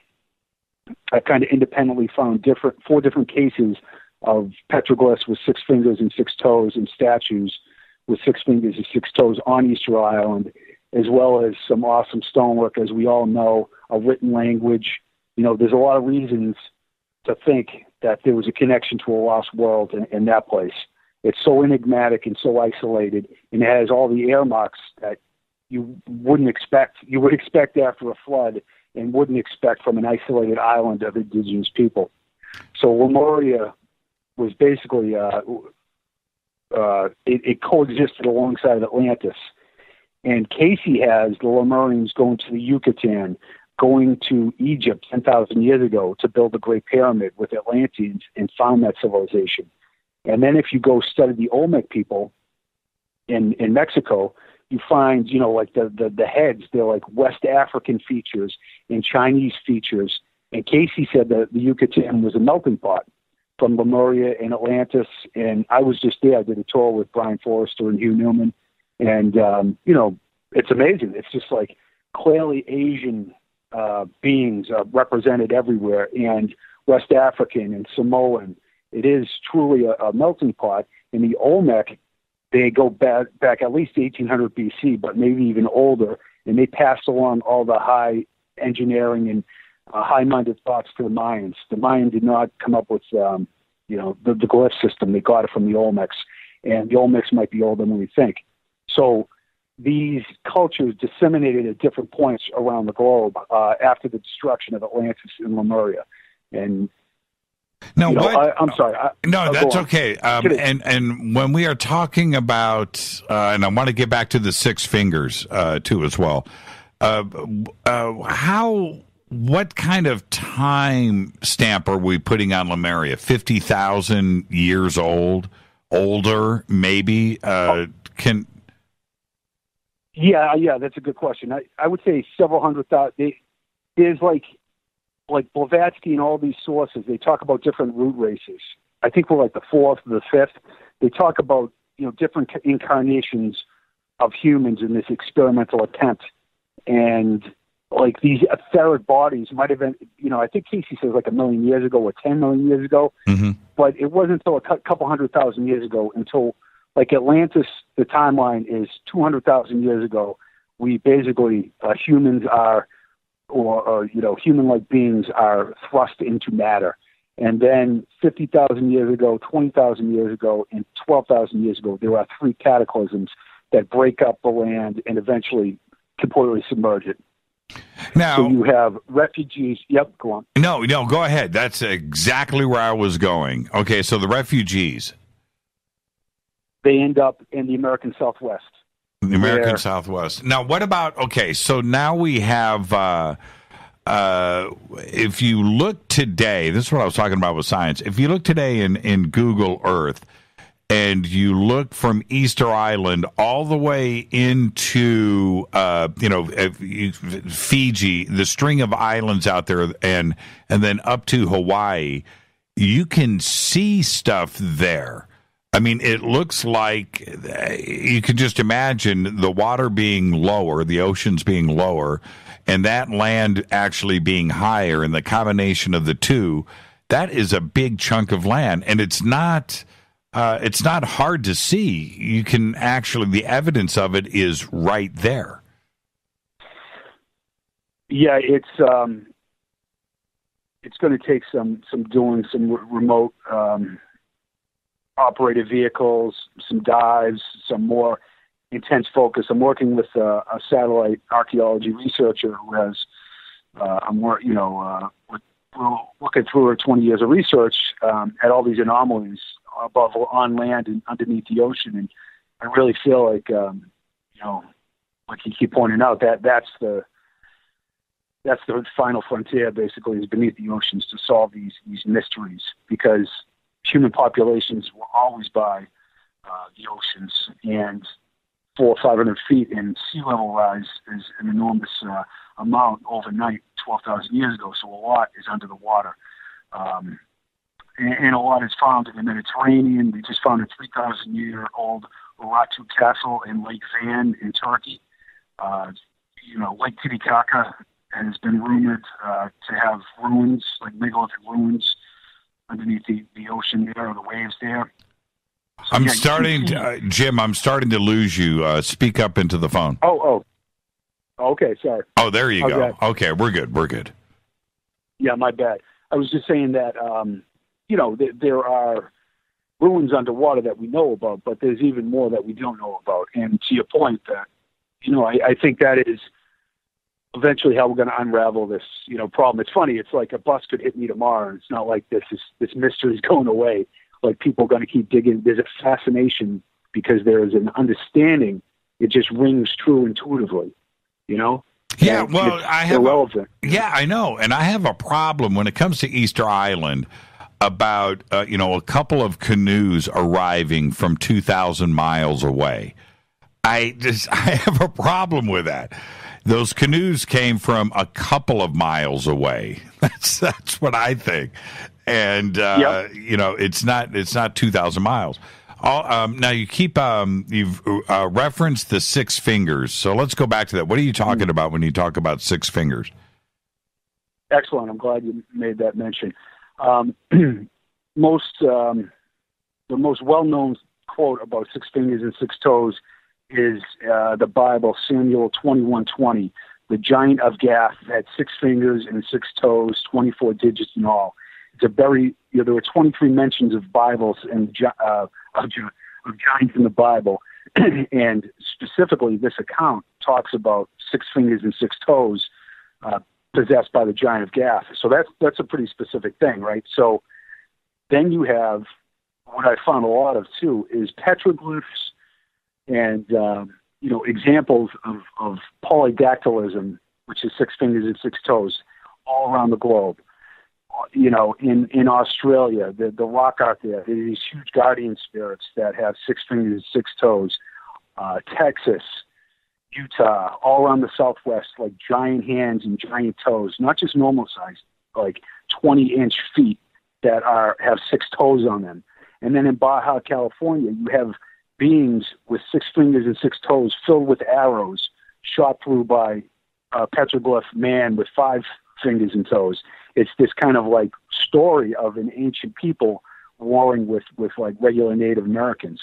And Edgar Cayce says, he only has one reading about this, and it's really interesting. He says that one of the places that the Lemurians went to, the refugees went to, was in the Gobi Desert, and they built a city of gold. And Mu Zuen in 9026 BC was a refugee from Lemuria, and he was going to the Gobi Desert.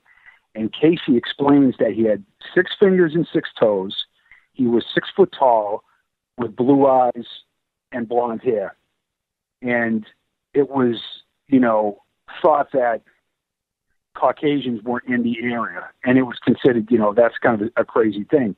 And then recently they found the Tarim Basin mummies in the same area that Cayce talked about, this being going to visit this lost city, and they found between 6 foot and 6'6" mummies of red and blonde haired, blue eyed, Indo-European Caucasoid people. So it was like a prophetic thing once again that Cayce was predicting, and he said that they had 6 fingers, what the mummies didn't.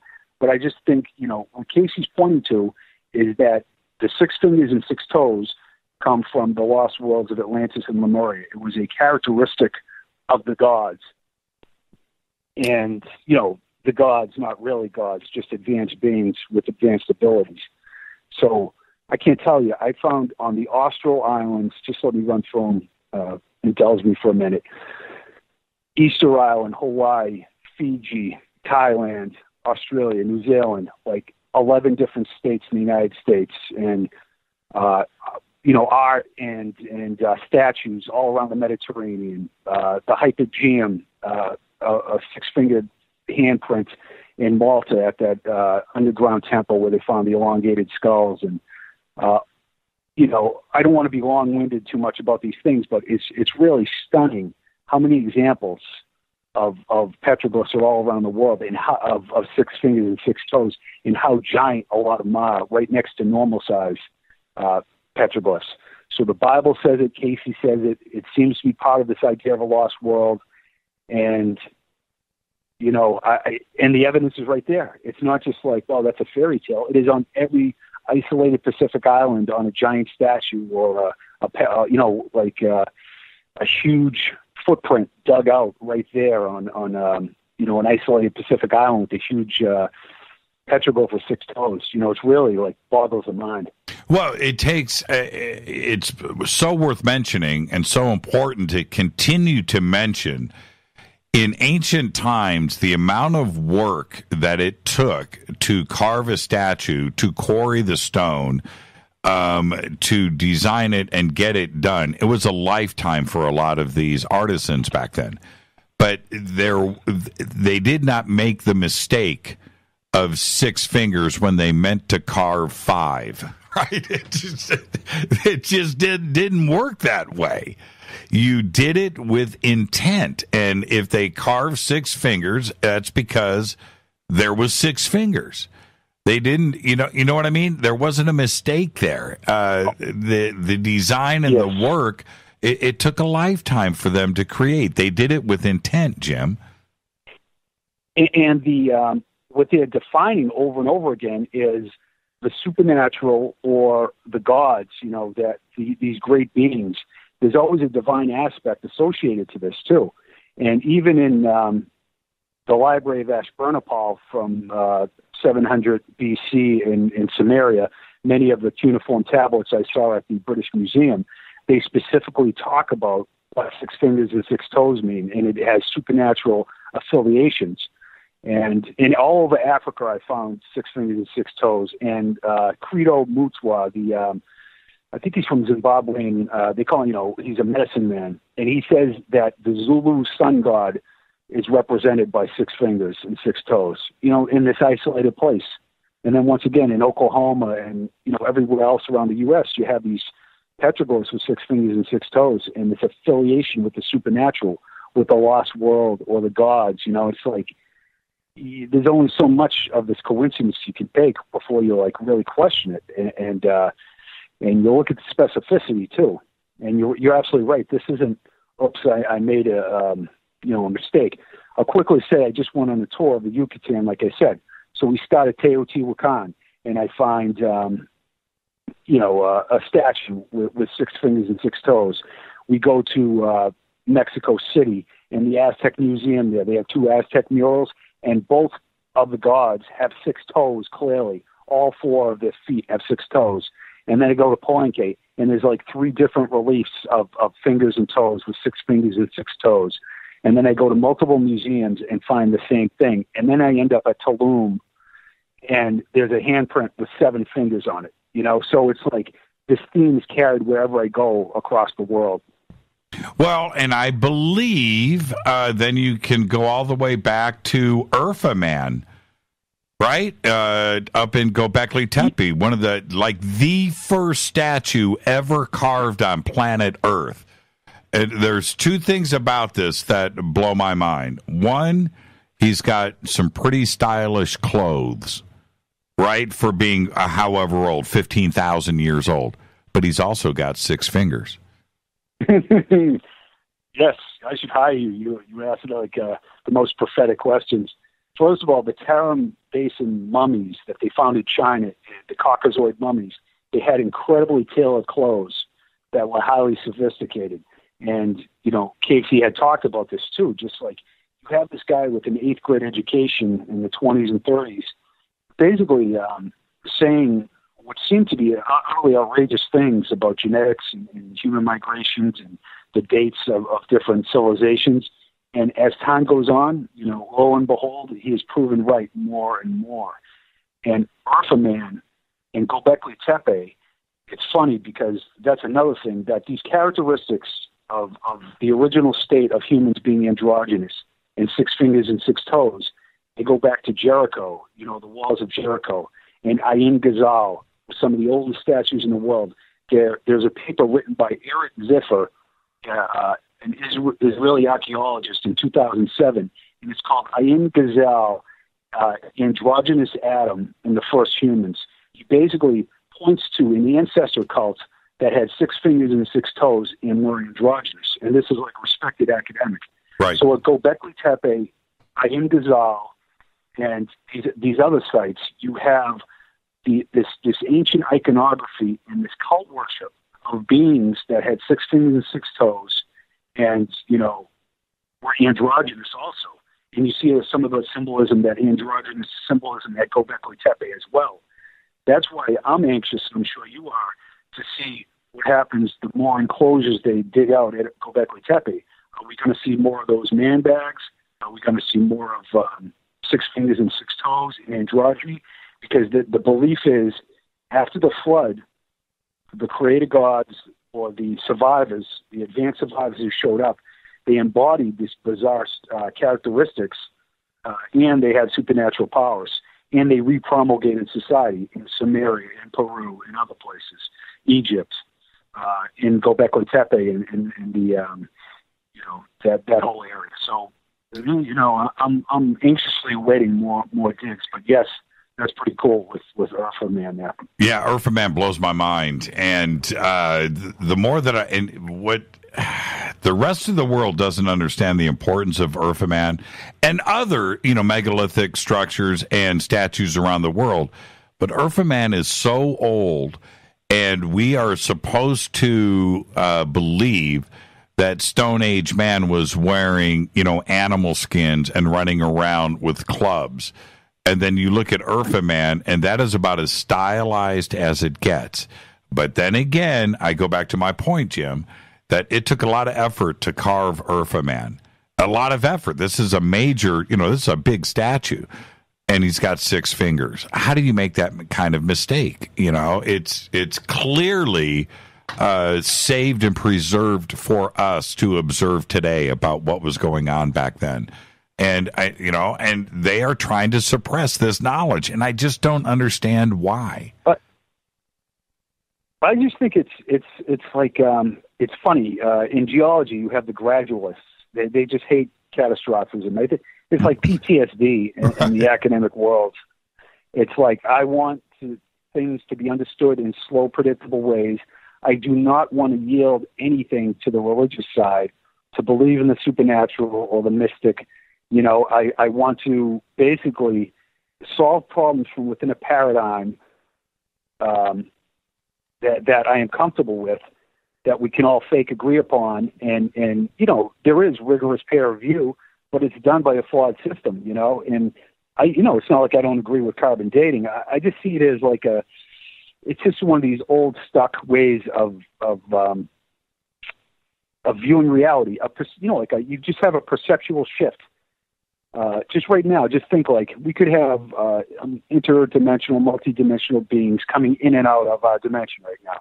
And they talk about, science is proving that there's 9 dimensions or 11 dimensions or whatever the hell it is. The brain operates in 11 dimensions. And, and when you have mystical experiences, or you're sitting with the shaman doing ayahuasca or something, you tap into a different reality. It's funny because I'm always encouraging scientists, friends of mine. I said, yeah, come with me.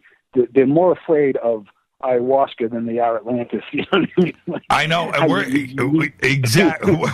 going to talk about that when we come back. And one other thing as we head to this break, Jim, you just brought up one of the, for me, one of the most fascinating points when it comes to archaeologists and historians and anthropology, that it's all about the carbon dating when they want to argue with us, right? And then Göbekli Tepe comes along that wasn't supposed to exist. Carbon dating says 12,000 years old, and now they want to go, well, man was pretty smart back then. It's just like, you can't win the argument, even when you present them with their own evidence, which is carbon dating. All right, this is Yep. Yep, I know. We'll talk about Atlantis when we come back. Yep. Our guest tonight, Jim Vieira. This is Fade to Black. I'm your host, Jimmy Church. We'll be right back. Stay with us.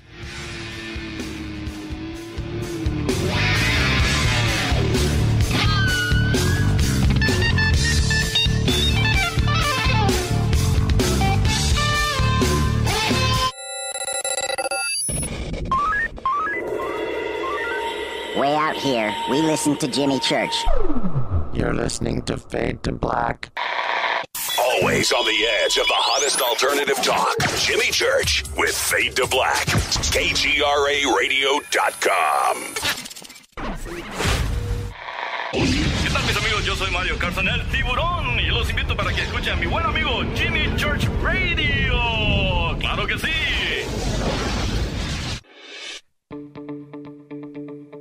Hurricanes, earthquakes, wildfires. This year we've experienced more than our fair share. This is Jimmy Church of Fade to Black, and last month I decided to make sure my family does not have to worry about food should we get caught in a real emergency situation.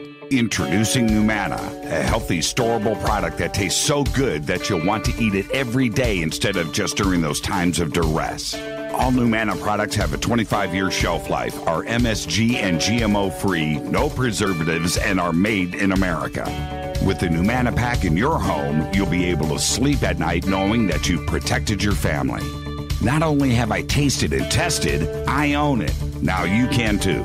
Just click on the Numana banner on JimmyChurchRadio.com and use the promo code Jimmy when you order. In addition to a discount, we'll send you an autographed Fade to Black t-shirt. Seriously, go Beckley Tappy.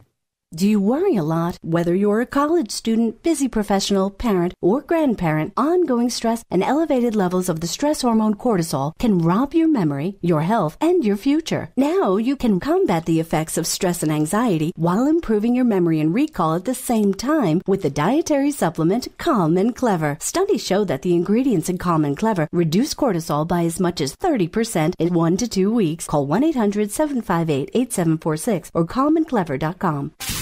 You listen to us, and we listen to you. And so does the CIA. KGRARadio.com.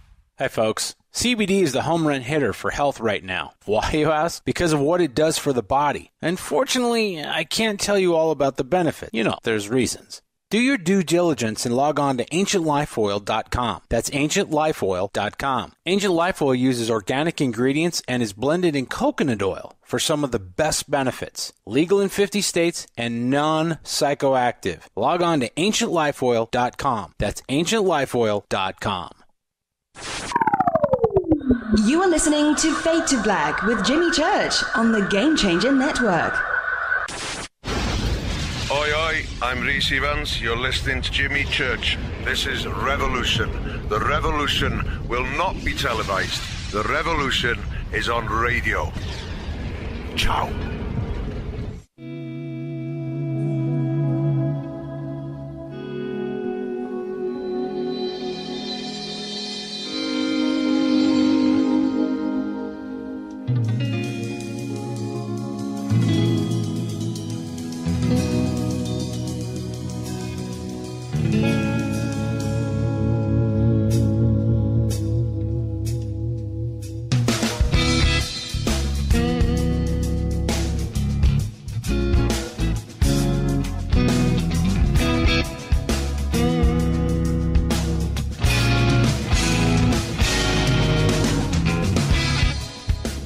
All right, welcome back. Fade to Black. I'm your host, Jimmy Church. Our guest tonight, Jim Vieira.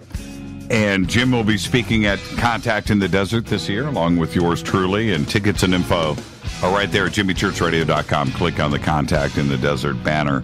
Now, Jim, we were talking about the big A, right? Atlantis. And I've talked to Robert Schock about this personally over the years.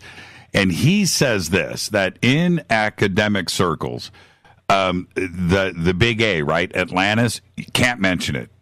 That's it, that Atlantis. And I always thought it was aliens.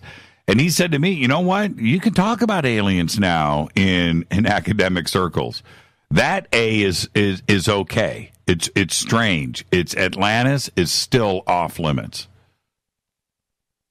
Absolutely. It's I do agree, because if you talk about alien life, you can, have it both ways, and you could talk about, well, it's obvious that this universe is all about sprouting life everywhere. That's pretty obvious. And there might be life elsewhere, or maybe they traveled here. But when you mention Atlantis, it's basically an affront to archaeologists. It's like, you're telling me that we missed out on this advanced civilization And, we haven't found it underneath the ocean. And when you look at it in terms, once again, I'll mention coexisting realities. So you have uniformitarianism in geology, right? It's like everything is slow and gradual. And then you have catastrophism, which we know exists too. So there are like gradualists who are really ardent attackers of the idea that there was any catastrophism. And they've always held sway over the public opinion about geology. But it's starting to change. We're starting to see that catastrophism is more the norm. So in anthropology, in archaeology, you can have different coexisting realities. In anthropology, evolution is happening. We can see it. We understand there are evolution of species, but at the same time, there could be an evolutionary curveball like we're talking about, like a genetic intervention to create Homo sapiens that all the esoteric documents talk about. And then in archaeology has done a good job explaining, the last couple thousand years of evolution of society. But could they be missing a chapter back 15, 20, 50,000 years ago where alongside with Solutreans and hunter-gatherers, there was a sophisticated civilization that existed? Therein lies the problem, because you can see the evolution of tool construction, and you could see how humans did evolve in a certain way. And there was hunter-gatherers that existed, not side by side, but on the same planet 50,000 years ago, along with a sophisticated civilization in the middle of the Atlantic. So they're looking at everything upside down. When they, look at haplogroup X or haplogroup B, like these mitochondrial DNA markers, it's not like, what really answers this question? Not that Solutreans came from Europe to America, but there was a continent in the middle of the Atlantic with haplogroup X that went in both directions, or there was technology and know-how spread all around the globe. That's why you have a similar, symbolism, iconography, spiritual practices, building construction techniques, because there was a mother culture that went under the waves that Plato talked about and so many other sources have talked about. So, the end state is that Atlantis is considered verboten, but I think it's a juvenile taboo, and you should be able to talk about the subject. I think it's just asinine and childish not to talk about it. Now, we have Plato's, which I think by all accounts is a direct reference to Atlantis. We have Edgar Cayce. We'll talk about both of those. But also in Egypt, in Edfu, documents an island that predated dynastic Egypt, and that reference is there too as well. It's not like this is complete mythology. It's there is direct reference throughout history. That's a very good point, because a lot of these arguments are made in bad faith. Because if I say there's no direct, they don't even talk about Edgar Cayce. There's no direct mention of Atlantis other than Plato. And, the reality is Herodotus mentions Atlantis before Plato was even born. That's which right. Is really interesting. Yep. Yeah.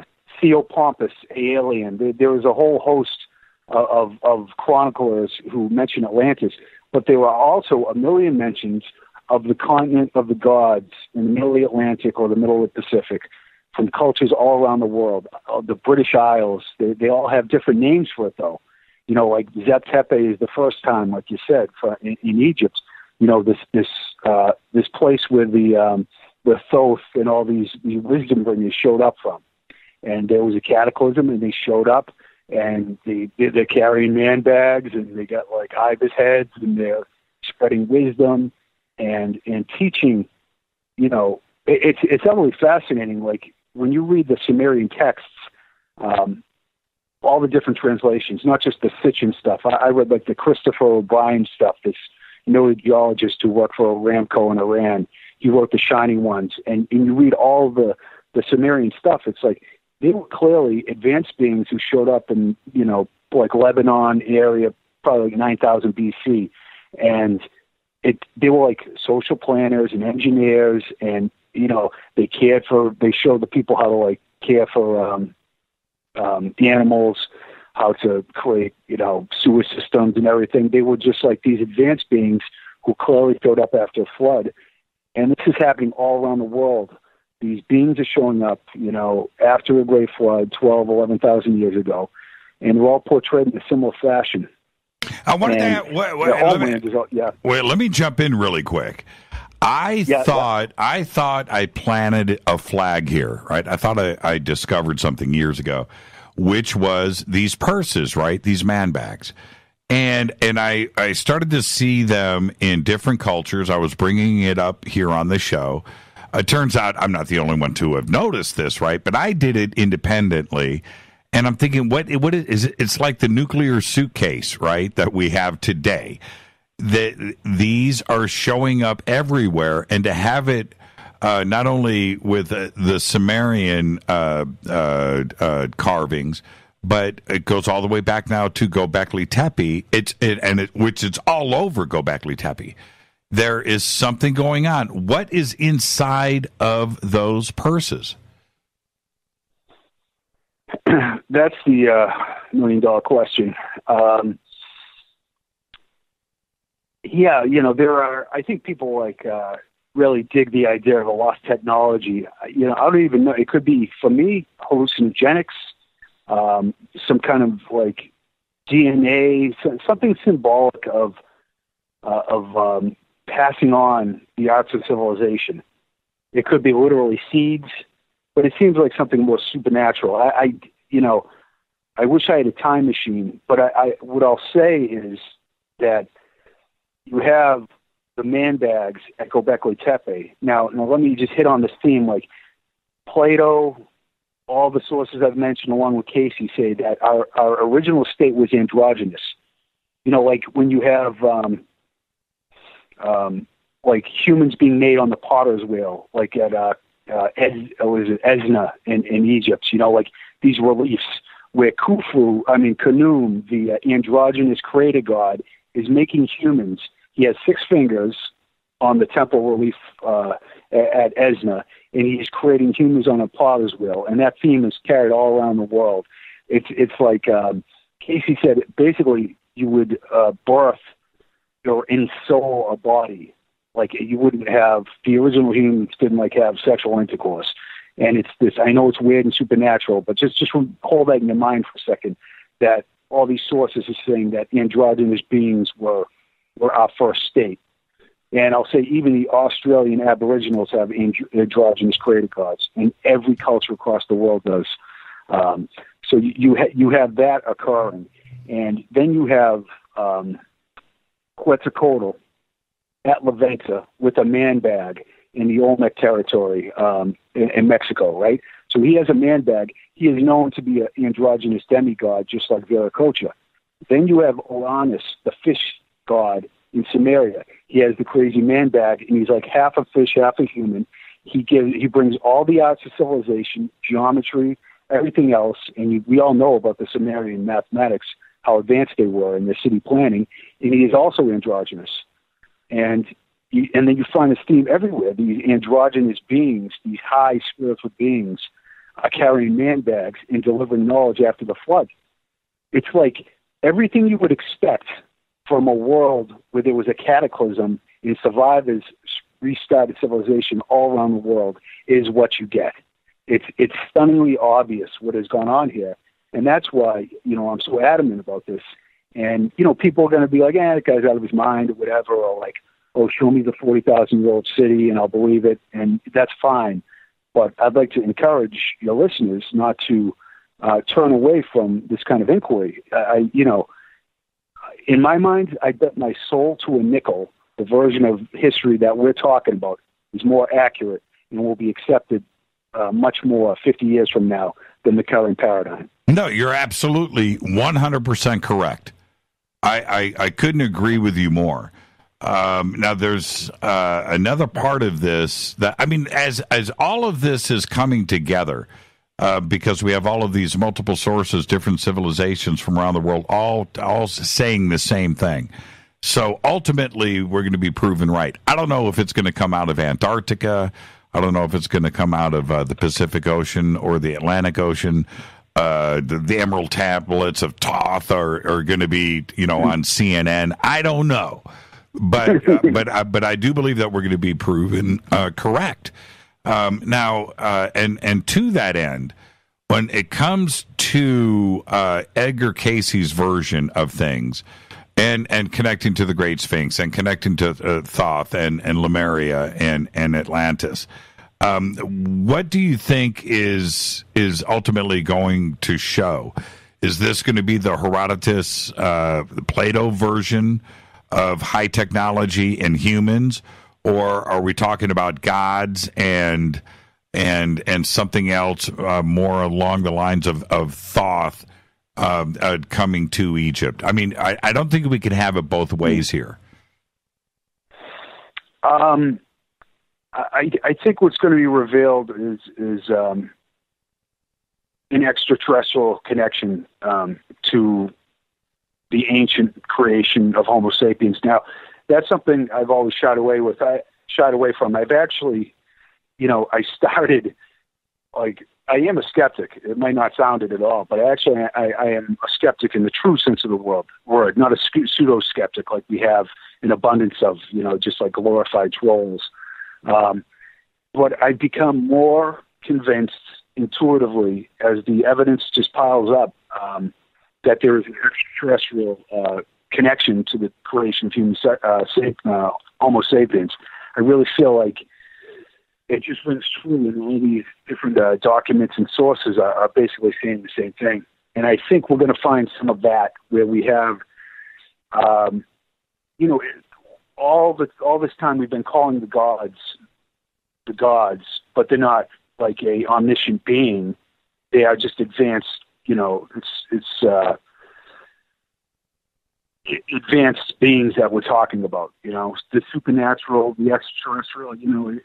It's I have to, after all these years, I have to acquiesce and say that that's what I firmly believe at this point, and I can't run from it because I want, I just want to talk about carbon dates and ancient sites so we get some more fake credibility. I just have to go with my gut and not give a rat's ass about, what I'm saying, what my intuition tells me, because that's like my main thing is that I don't just take information that suits my theory, if I even happen to have one, and I dismiss something that doesn't. I take it all in, and I try to sift through it as objectively as possible, and I debunk things, and, I've debunked things in my books and in my lectures, and I've, I think made good, strong cases for very controversial subjects, but I think we're going to see a revealing of this lost world described the way I think all these sources are describing it, with androgynous beings and high technology.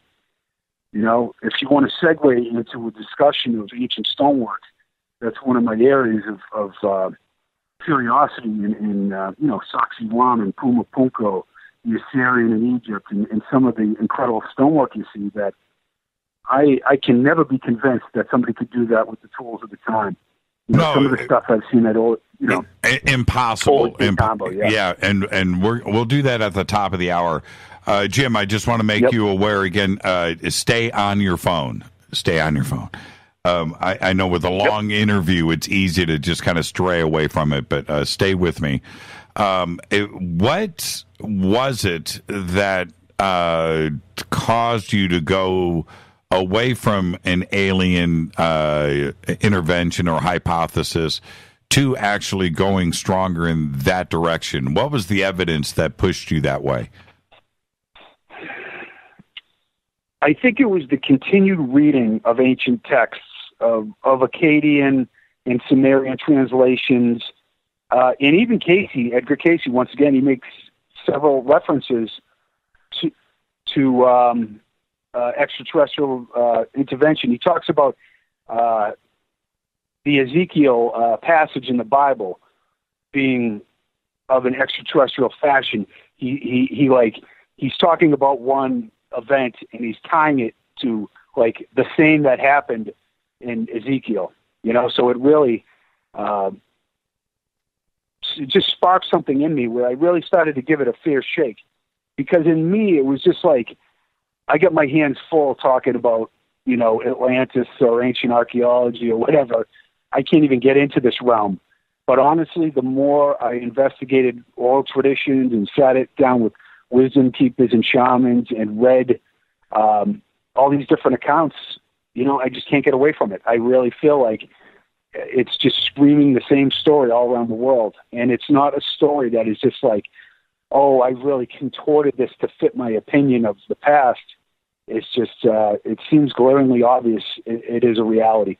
Now, last year, in 2017, there was a lot of talk, which continues now, but last year it really got heated about Antarctica and the possibility of Antarctica being Atlantis and continental shift, Charles Hapgood and that was a tropical area at one point. Well, the ice is melting down there, right? And we're going to find out what is underneath that ice. What do you think about leaning in that direction? Is there any evidence to support this?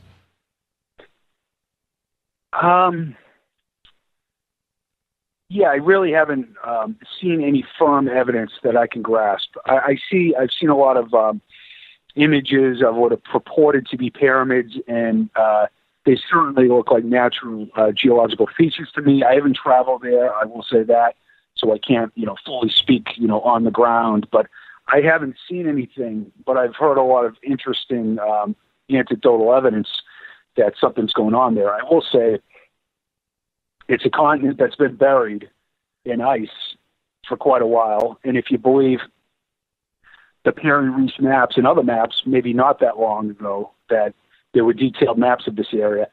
And yeah, I think that there's, once again, I'll draw an analogy. If your listeners are familiar with David Talbot, Immanuel Velikovsky, and the electric universe theory, you look at Mars, and really it is like plasma storms are the reason for all the discharge and the displacement of sand there. There is a different explanation other than what geologists think. And it's not science fiction. It's just celestial phenomena that caused, these kind of plasma discharges or this displacement of sand. But it's this completely different thought about the past. And what's happened geologically on the Earth, I think, is a lot more catastrophic and maybe hard to grasp for the gradualists. I think we are seeing now that things happen rapidly and magnetic shifts and pole shifts and continents being lost. And I know it's pounded into our head, this slow change that it's like, don't worry, we gotta hold on the past, and we know how things go. And it's like, it's out of our hands, and the past is very changeable and strange, and it holds a lot of mystery. It is not what we think, and I think geologically that's what's going on too. Well, we have some scientific side of things, like it takes 2,000 years of constant, steady observation of the stars to even know about the precession of the equinox. And here we're in 2018 right now. So there's 2,000 years right there. And to go through the constellations and what is actually going on up there, somebody had that knowledge, because the Sumerians, Egyptians, even ancient Greece, right? They knew about this. That knowledge came from somewhere. It didn't come from observing the heavens. It just couldn't. That's another great point, is that there's a book called Hamlet's Mill about the precession of the equinox. And that's like the Earth has this wobble, and basically the ancients understood that there was a 26,200-year cycle, the path of the ecliptic, where, well, I don't need to get into science of it. It's basically a very precise and specific measurement that takes, as you said, an extremely long time to get. Now, in Santilla and Deschend, these two, one worked at MIT, actually. These two professors got together and wrote Hamlet's Mill. And basically what they found is that this idea of the precession of equinox, the specific numbers are embedded in myth and legend all around the world, which is utterly fascinating. The halls of Valhalla, if you study Graham Hancock stuff, you certainly know, like, 432,000 shows up all the time. All these processional numbers are embedded in worldwide myth and legend, which is stunning.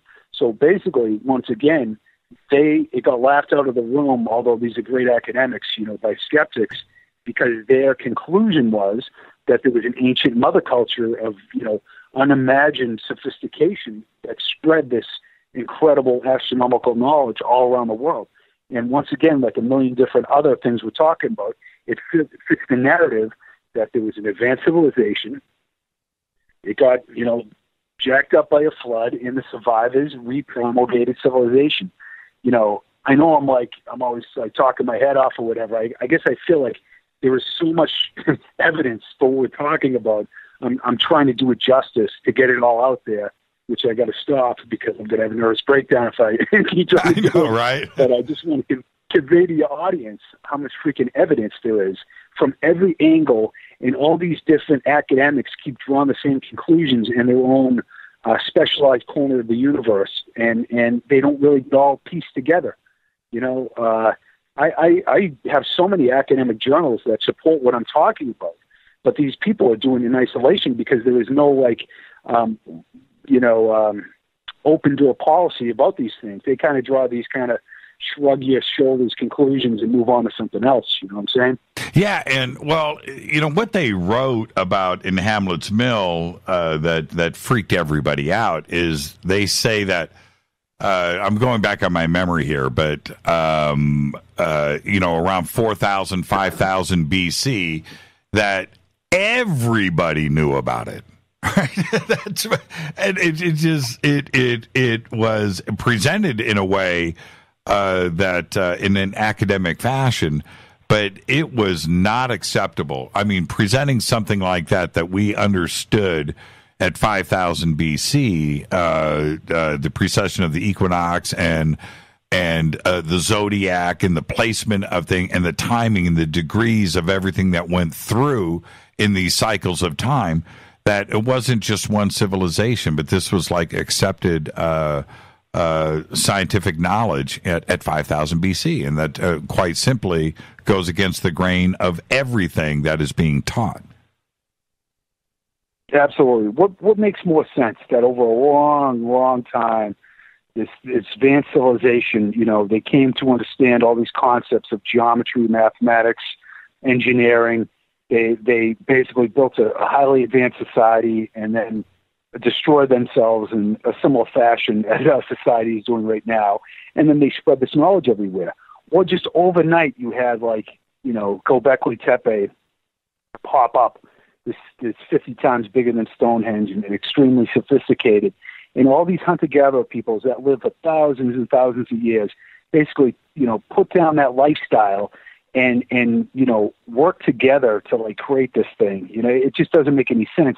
The sophistication of the Sumerian geometry and mathematics, and as a matter of fact, Clinton 322 was just deciphered. It's a cuneiform tablet. After 100 years, they finally broke the code, and it's a new form of trigonometry that's absolutely stunning, And that's the kind of stuff that got passed down by these shining ones, these flood survivors. And we're supposed to believe this incredible sophistication independently popped up all around the world in these isolated places. And not just the sophisticated geometry and mathematics, but the incredible building techniques. Everybody has fishmen with man bags and seven-headed serpent people all around the world, with man bags and fish scales. It's like, it's like an acid trip. You're trying to tell me this was all like some coincidence? It's not the 100th monkey. It is so, that's what I try to, that's why my PowerPoints are like 500 images. I just really try to assert how absurd it is to believe this is I feel like I'm taking crazy pills. There's so much evidence, if that makes sense. And when we come back, let's talk about some megalithic structures and building techniques. But you're absolutely right. When it comes to Mesopotamia, and certainly ancient Egypt too as well, but roads, libraries, books, music, laws, mathematics, engineering, schools. How about schools? How about libraries? All just overnight. You went from forging seeds in the desert to knowing what a library was or a core system and laws, and you were able to have a language and write it down too. It just doesn't work that way, Jim. It just doesn't. Well, let's talk about some megalithic structures and building techniques when we come back, my favorite subject. More with Jim Vieira after this short break. Stay with us.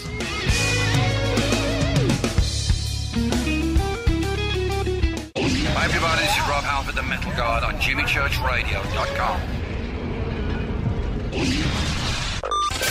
This is KGRA Digital Broadcasting Station. Salt Lake City, Utah. Van Buren, Arkansas.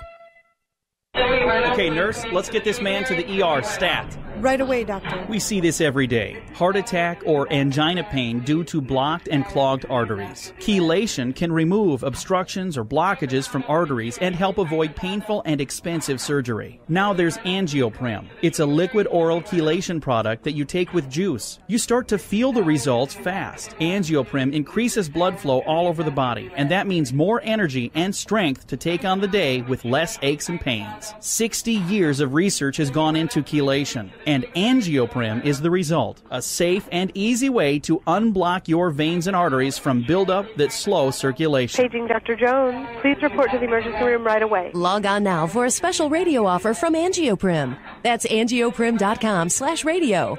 ANGIOPRIM. Angioprim.com/radio or call 877-882-7221.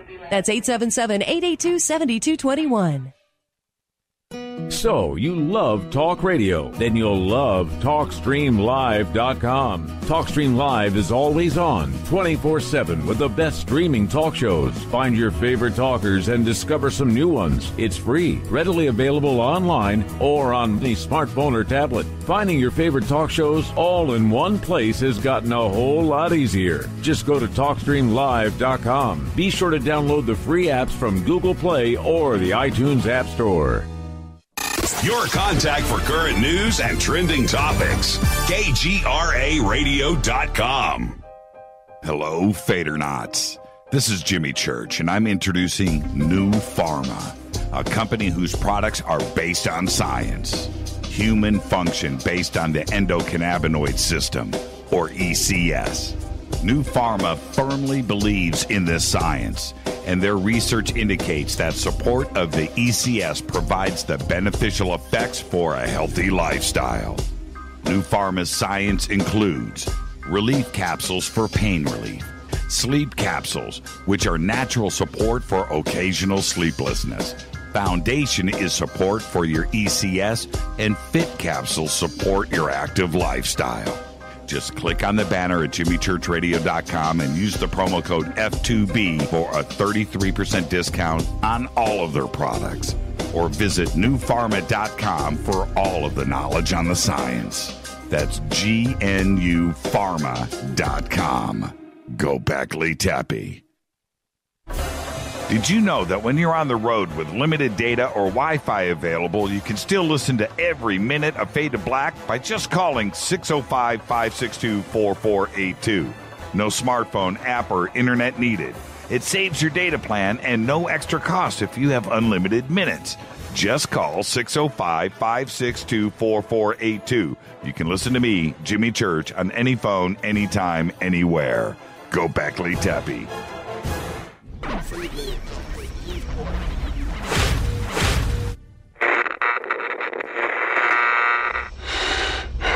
You want to know a secret? I love ponies. I really love ponies. I'm serious. I couldn't stay sane without ponies to brush. Why Fade to Black? Because you never got that pony, damn it. This is Fade to Black with Jimmy Church on the Game Changer Radio Network and KGRA, the Global Radio Alliance.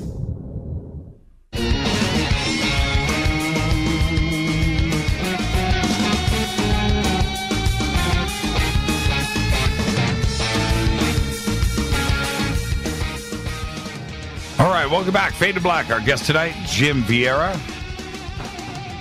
Tomorrow night, David Icke is here. Wednesday night, Ed Nightingale. Thursday night, John Rappaport. Friday, I'm over at Coast.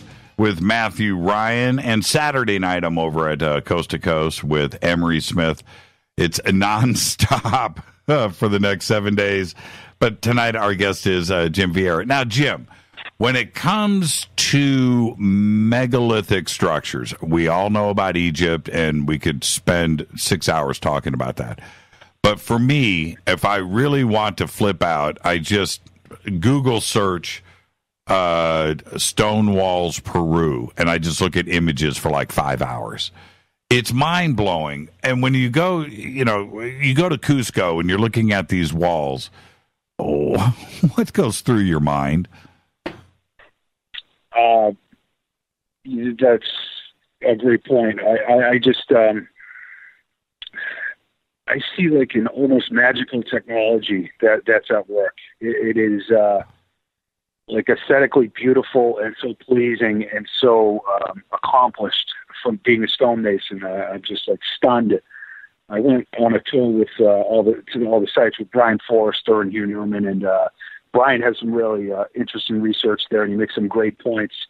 Like he has photographs where an earthquake showed that there was a megalithic wall, built behind an Inca wall, and he displays over and over again that there were different levels of stonework here that took place at different times.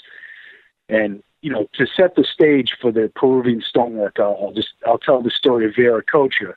He is the god who showed up after the Great Flood. He's usually described as tall and bearded, although he is known as androgynous. Once again, if you Google Vieira androgyny, you will get this understanding that he was an androgynous god, which is, I know it's strange, but he's also holding the two staffs in his hand, the God Self icon that my friend Richard Casaro has written about. Another icon that exists all around the world. It's absolutely stunning.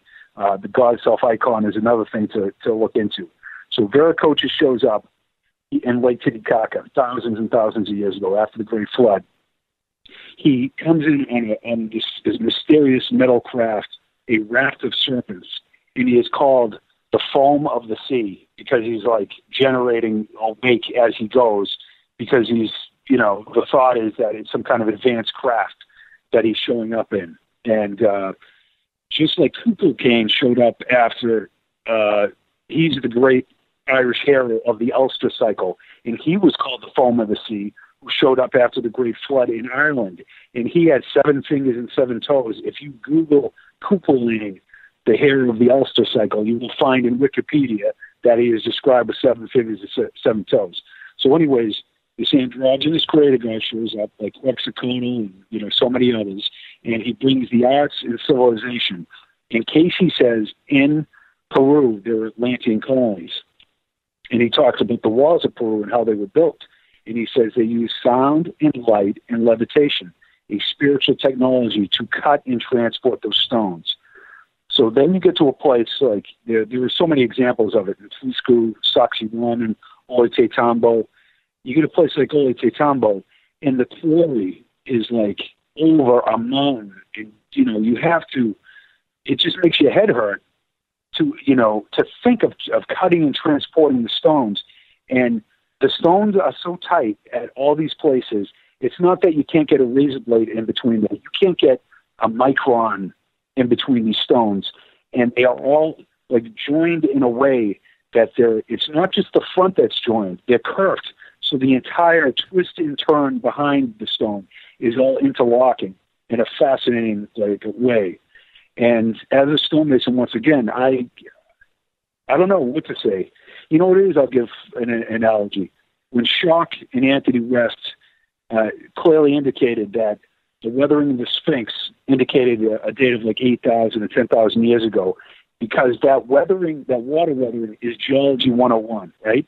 It's incontrovertible. Right. But because the arrogance and the closed-minded of Egyptologists, geologists routinely agree that that's weather watering. But, Zawi Hawass and Warner and the rest of the crew, it's like, you're not going to interlope on my field and tell me. And, I could go down a long-winded road there, but I'll just say that the stonework is utterly impossible to pull off the way it was supposed to be pulled off at Pumapunku That's actually one at Ole Tambo. It is just like so stunning when you're at the Corey Concha or in Cusco Center. I can't even tell you how tight these fits are. It's like there has to be some mind-boggling technology that we don't understand that was used to do it. It's not a matter of time and labor. It's a matter of technology and the way that these things were cut. That's what I have to say.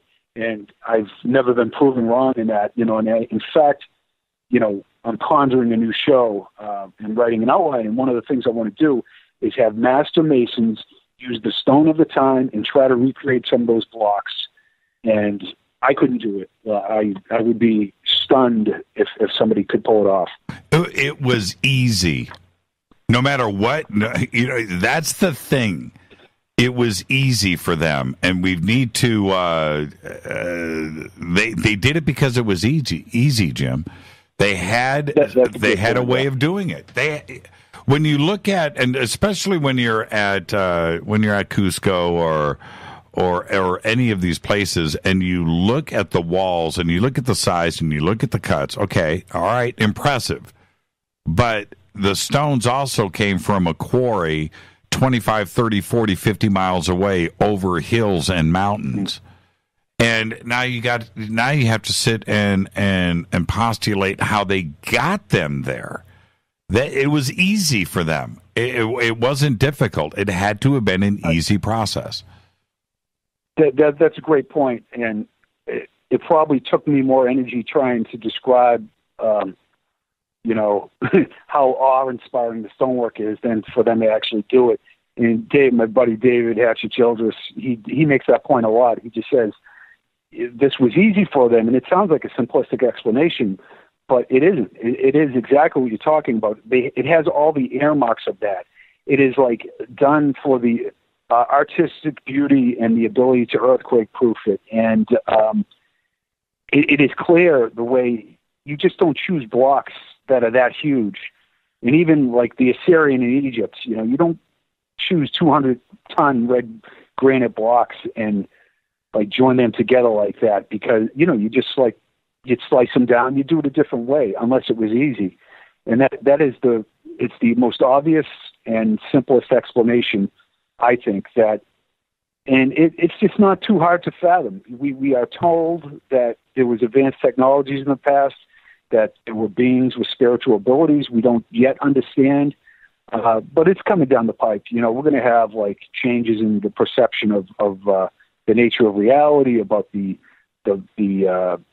capabilities of different species, even the capabilities of our own species that have been late for a long time because we've fallen into a three-dimensional coma here the last 10,000 years. So, just sit back and don't worry about the skeptics. They can, go shit in their hat, as my mother used to say, Well, yeah, exactly. And you're a stonemason, and when you put together one of these walls where, nothing is symmetrical, right? Everything is an individual cut.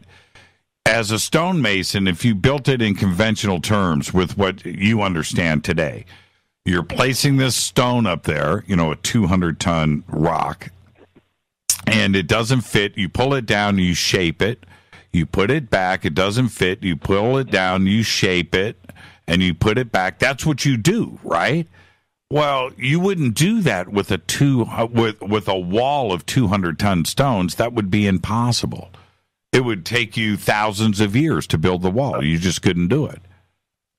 It's another great point, and archaeologists don't have to worry about the problem. They can just say, well, we have carbon-dated evidence that show that some people were here in 200 BC, and that's probably when it was built. And let's forget about all the layers of sediment that really appear to indicate a cataclysm happened here, like a Pumapunku. We basically just going off of the carbon dates we can ascertain. And when you're in Ole Tambo, this isn't like one block that's square. You're talking about the lifting and putting down of these multi-sided, twisting and turning, interlocking, fitting stones that are exquisitely fit together in every plane. And they're cut and transported. It just makes my freaking head hurt, you know what I mean, to like do that. This summer, my brother and I worked with a buddy of mine who builds natural pools, and we built a pool out of granite. and we got diamond saws, and I can't tell you how hard that stone is, how absurd it is to work. And, we got it fake close, but not, it's just, it was nice for what it is. But the idea that the transportation and the polishing and the fitting of these stones, let alone taking from the quarry, was, just done by time and effort. I will never believe it, and it's never going to be proven. And what the antithesis of that argument will be proven at some point by finding some megalithic temple under Lake Titicaca that's like 20,000 years old or something. Yeah, I know. And when you look at these multi-sided stones, and we some are multi-sided, some are crazily sided too as well, right? And if we were doing this by conventional means, like we understand today, and you were trying to tell a stonemason back then, you know what? No, not square. I need 47 sides, right? You'd have a revolution on you. You'd have a mutiny on your hands. Yep. There was something easy going on. Now, let me ask you this. What about, and I've thought about this a lot, and I know it sounds kind of juvenile, but what about maybe these things were just soft? Right? Maybe, like you take clay, you take a bunch of clay balls and you just put them together in your hand and you just mash them together. And now you've got, everything is, could it have been something like that? That's not juvenile at all. That's exactly what it looks like at Sacsayhuaman. It looks like so many of these sites look like the stone was melted and molded and put together that way. That makes more sense than a lot of the theories. Percy Fawcett, who was looking for the lost city of Z, he actually talked about there were birds who would take this plant and they would melt stone. They would it had this property of melting stone when you put the plant down on rock to make nests. And I think he was talking about that was possibly how some of this ancient stonework was done. I think that's kind of a rudimentary thing. I think we're talking more about a Edgar Cayce Atlantean, and there you go again. Cayce's talking about Atlantean colonies, and he's talking about the walls across Peru. He's talking specifically about how these ancient constructions were done. And this dude with an 8th grade education is going to a freaking trance state. He probably doesn't know anything about the history of Peru. He knows nothing about geology, anthropology, archaeology, and even less about Atlantis. All he does is read the Bible and be nice to people. He's just just a really nice guy. And he is talking about these colonies and with stonework that's outrageously constructed. Lo and behold, you have all these constructions in Peru, right? It's not just wow, there's some nice stonework there. Some of the most stunning stonework on the planet is right where Cayce said the Atlanteans had colonies. And then the dude who shows up from Atlantis is this bearded freak with who's androgynous, driving some, metal craft or whatever, who teaches all these people, the arts of civilization and outlaws cannibalism, just like Thoth did in Egypt, which sounds absurd, 10, 12,000 years ago. These people are so whacked out, the indigenous people, that they were cannibalizing each other. But that was one of the laws that was passed on both sides of the Atlantic. And then we all know the story, the pyramids and ancient, amazing stonework and math, and it was all generated seemingly independently on both sides of the Atlantic. And I don't think either of us believe that was really true. It is so obvious and intuitively, I know your audience has an open mind, but what does your gut tell you? When you review all this information, is it those guys, they're interesting, but they're really not onto something? Or wow, this view of history answers all these strange questions of myth and legend and the Titans and the Lost World. You think the Greeks and the Romans didn't know what the hell they were talking about? Oh, that's silly mythology. No, they have human characteristics because they're advanced human beings that are just screwed up as our society too, right? So the gods are doing whacked out things that we wouldn't ascribe to a real god, but to advanced beings in a world, in Ogygia or Og, as Cayce said, home is Ogygia, Atlantis, then, that makes sense. Well, when you look at, this is what is fascinating to me, why when we're talking about Orthodox academia just with the blinders on. But you look at Egypt, you look at Peru, you look at, not only South, but Central America. You look into Asia, you're seeing the same type of stonework being done. Now, either each one of these civilizations, separated by large bodies of water, had something in their DNA that forced them into coming up with the same solutions independently of each other, or there was somebody that was teaching everybody the very same things. And I'm sorry, it's a lot more easier to understand and grasp that they just had a source. They had a teacher. There was a master race. There was somebody out there getting this done for everybody. To think that all of these cultures did it independently of themselves, stonework that is shockingly identical, and they had the same solutions of moving these huge 100-ton, 200-ton, 1,000-ton blocks and carving and quarrying them. It's like Occam's razor personified. Absolutely. And on top of that, the beings who they specifically talk about showing up all embody the same characteristics. They're all shown, with the God Self icon, or with a man bag, or a hybrid, or androgynous, 6 fingers and 6 toes. They bring the written language, mummification, the same spiritual beliefs. See, we're looking at a lens, you would think you would have these cultures that emerged independently. You would think that there'd be these strange proclivities they have, these guys are master stonemasons, they did incredible work, and these guys built terraces and were just farmers, and these people weren't sophisticated at all, even though they were isolated. It's like, no, everybody is embodying the same general ideas of civilization, understanding of procession and astronomy, animal husbandry, all these different arts of civilization that you find in Corral, you find in Mesopotamia, like you said. And once again, what makes more sense, a long-developed, over 150, 200,000 year advanced civilization that bit the dust and spread its wisdom and jump-started in places like Göbekli Tepe and Peru once again, or they independently all came up with these same ideas all at the same time. It just doesn't make sense. And in the realms of stonework and engineering, you're talking about an incredible learning curve. This isn't just we built that shitty pyramid and this one's better and that. The stonework you see on the planet is... I'm running out of superlatives and adjectives to describe some of it. It's like a sci-fi movie, and we're just going around in a coma looking at these astonishing testimonials to a lost world, pretending that humans did it, 1,500 years ago or 2,000 years ago. What's your best guess now that we've started to really get this evidence put together?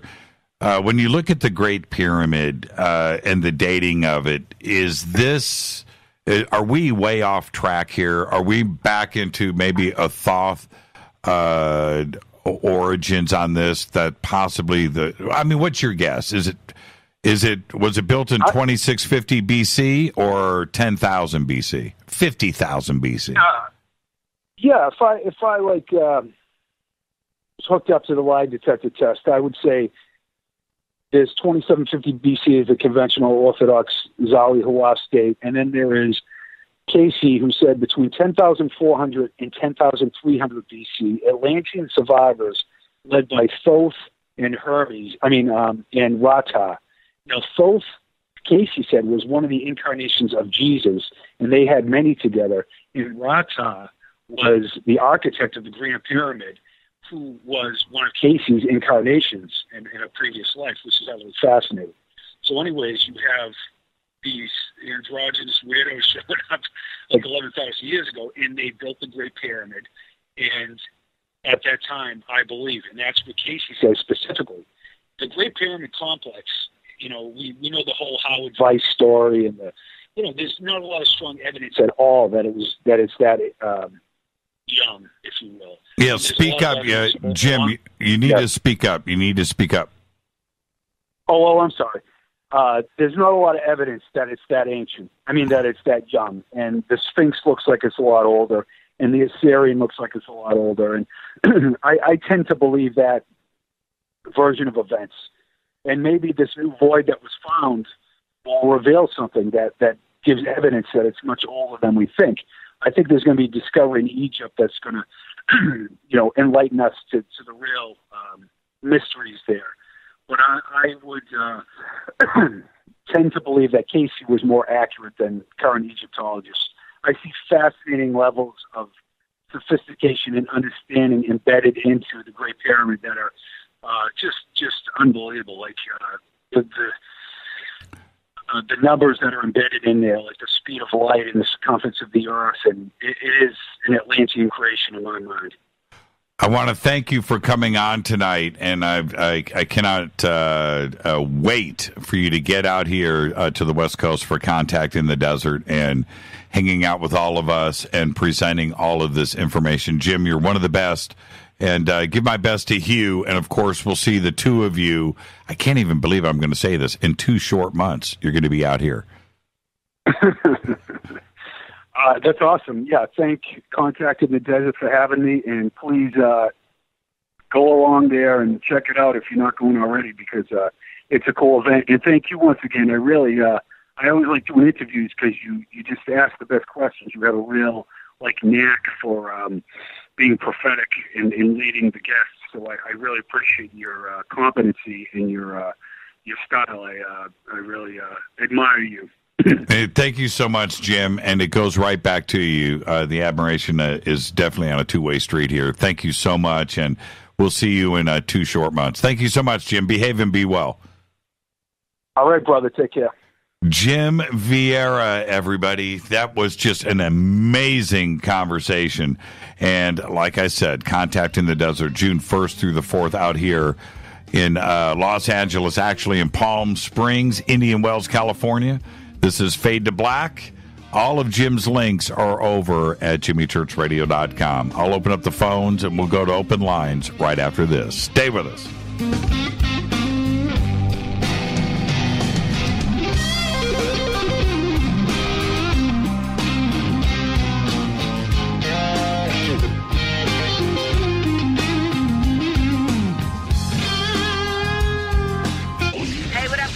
Vivica Fox here, and you are listening to my boy, Jimmy Church, on jimmychurchradio.com. Despite popular opinion, reading a book will not make you smarter. But listening to Jimmy Church will. So you went to dinner last night, you had your favorite pasta. Ugh. Or maybe you had a heavy, spicy meal and it left you. Ugh. GetTheTea.com. Maybe you mowed down a huge steak and your plumbing is all plugged. Ugh. GetTheTea.com. Our super strength tea will take care of your occasional. Ugh. It's all organic and non-GMO. Get rid of ugh. We have so many great supplements, but our super tea is number one. GetTheTea.com. That's GetTheTea.com.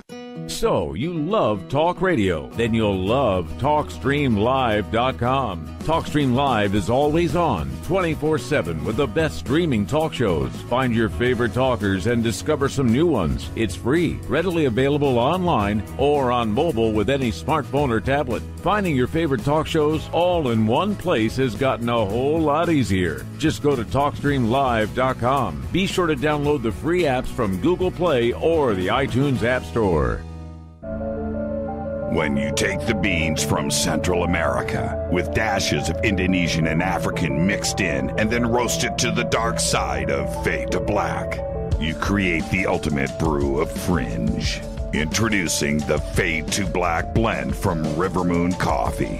Yes, River Moon's darkest customized roast was created for the love of Fade to Black. The alchemy of masterful roasting and smoking the beans is in every sip of this full-bodied, dark Java. I need my coffee dark, deep, with distinct bittersweet chocolate highlights, just like the bunker. Leaning further into the darkness of the roast is Fade to Black Blend from River Moon Coffee. Just click on the banner at jimmychurchradio.com and use the promo code F2BBLEND for 15% off of your order today. Go Beckley Teppy. Hey, can we talk about something serious for a minute? Your age. Getting old has its perks. But remember, being a few years younger, you know, your hair was thicker, you didn't have so many wrinkles, that extra weight wasn't haunting you, and you just felt better. Well, we can't turn back the clocks and go back 10 or 15 years, but you can start feeling and looking 10 or 15 years younger with Nature's Youth RSF. It's a doctor-formulated daily supplement that helps your body maintain its peak performance and fight the aging process. Imagine sleeping better, looking better, and feeling better. See how Nature's Youth RSF has helped thousands of people just like you at naturesyouth.com. Naturesyouth.com. The holidays are coming. Imagine how it will feel when your family and friends are asking you what you did to look so good. Your secret will be Nature's Youth RSF. It's time to start looking better and feeling better. Learn more and order your Nature's Youth RSF at naturesyouth.com. That's naturesyouth.com.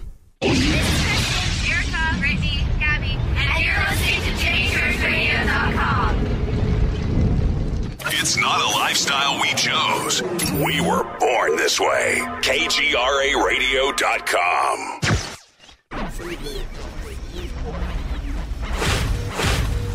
This is KJCR at JimmyChurchRadio.com.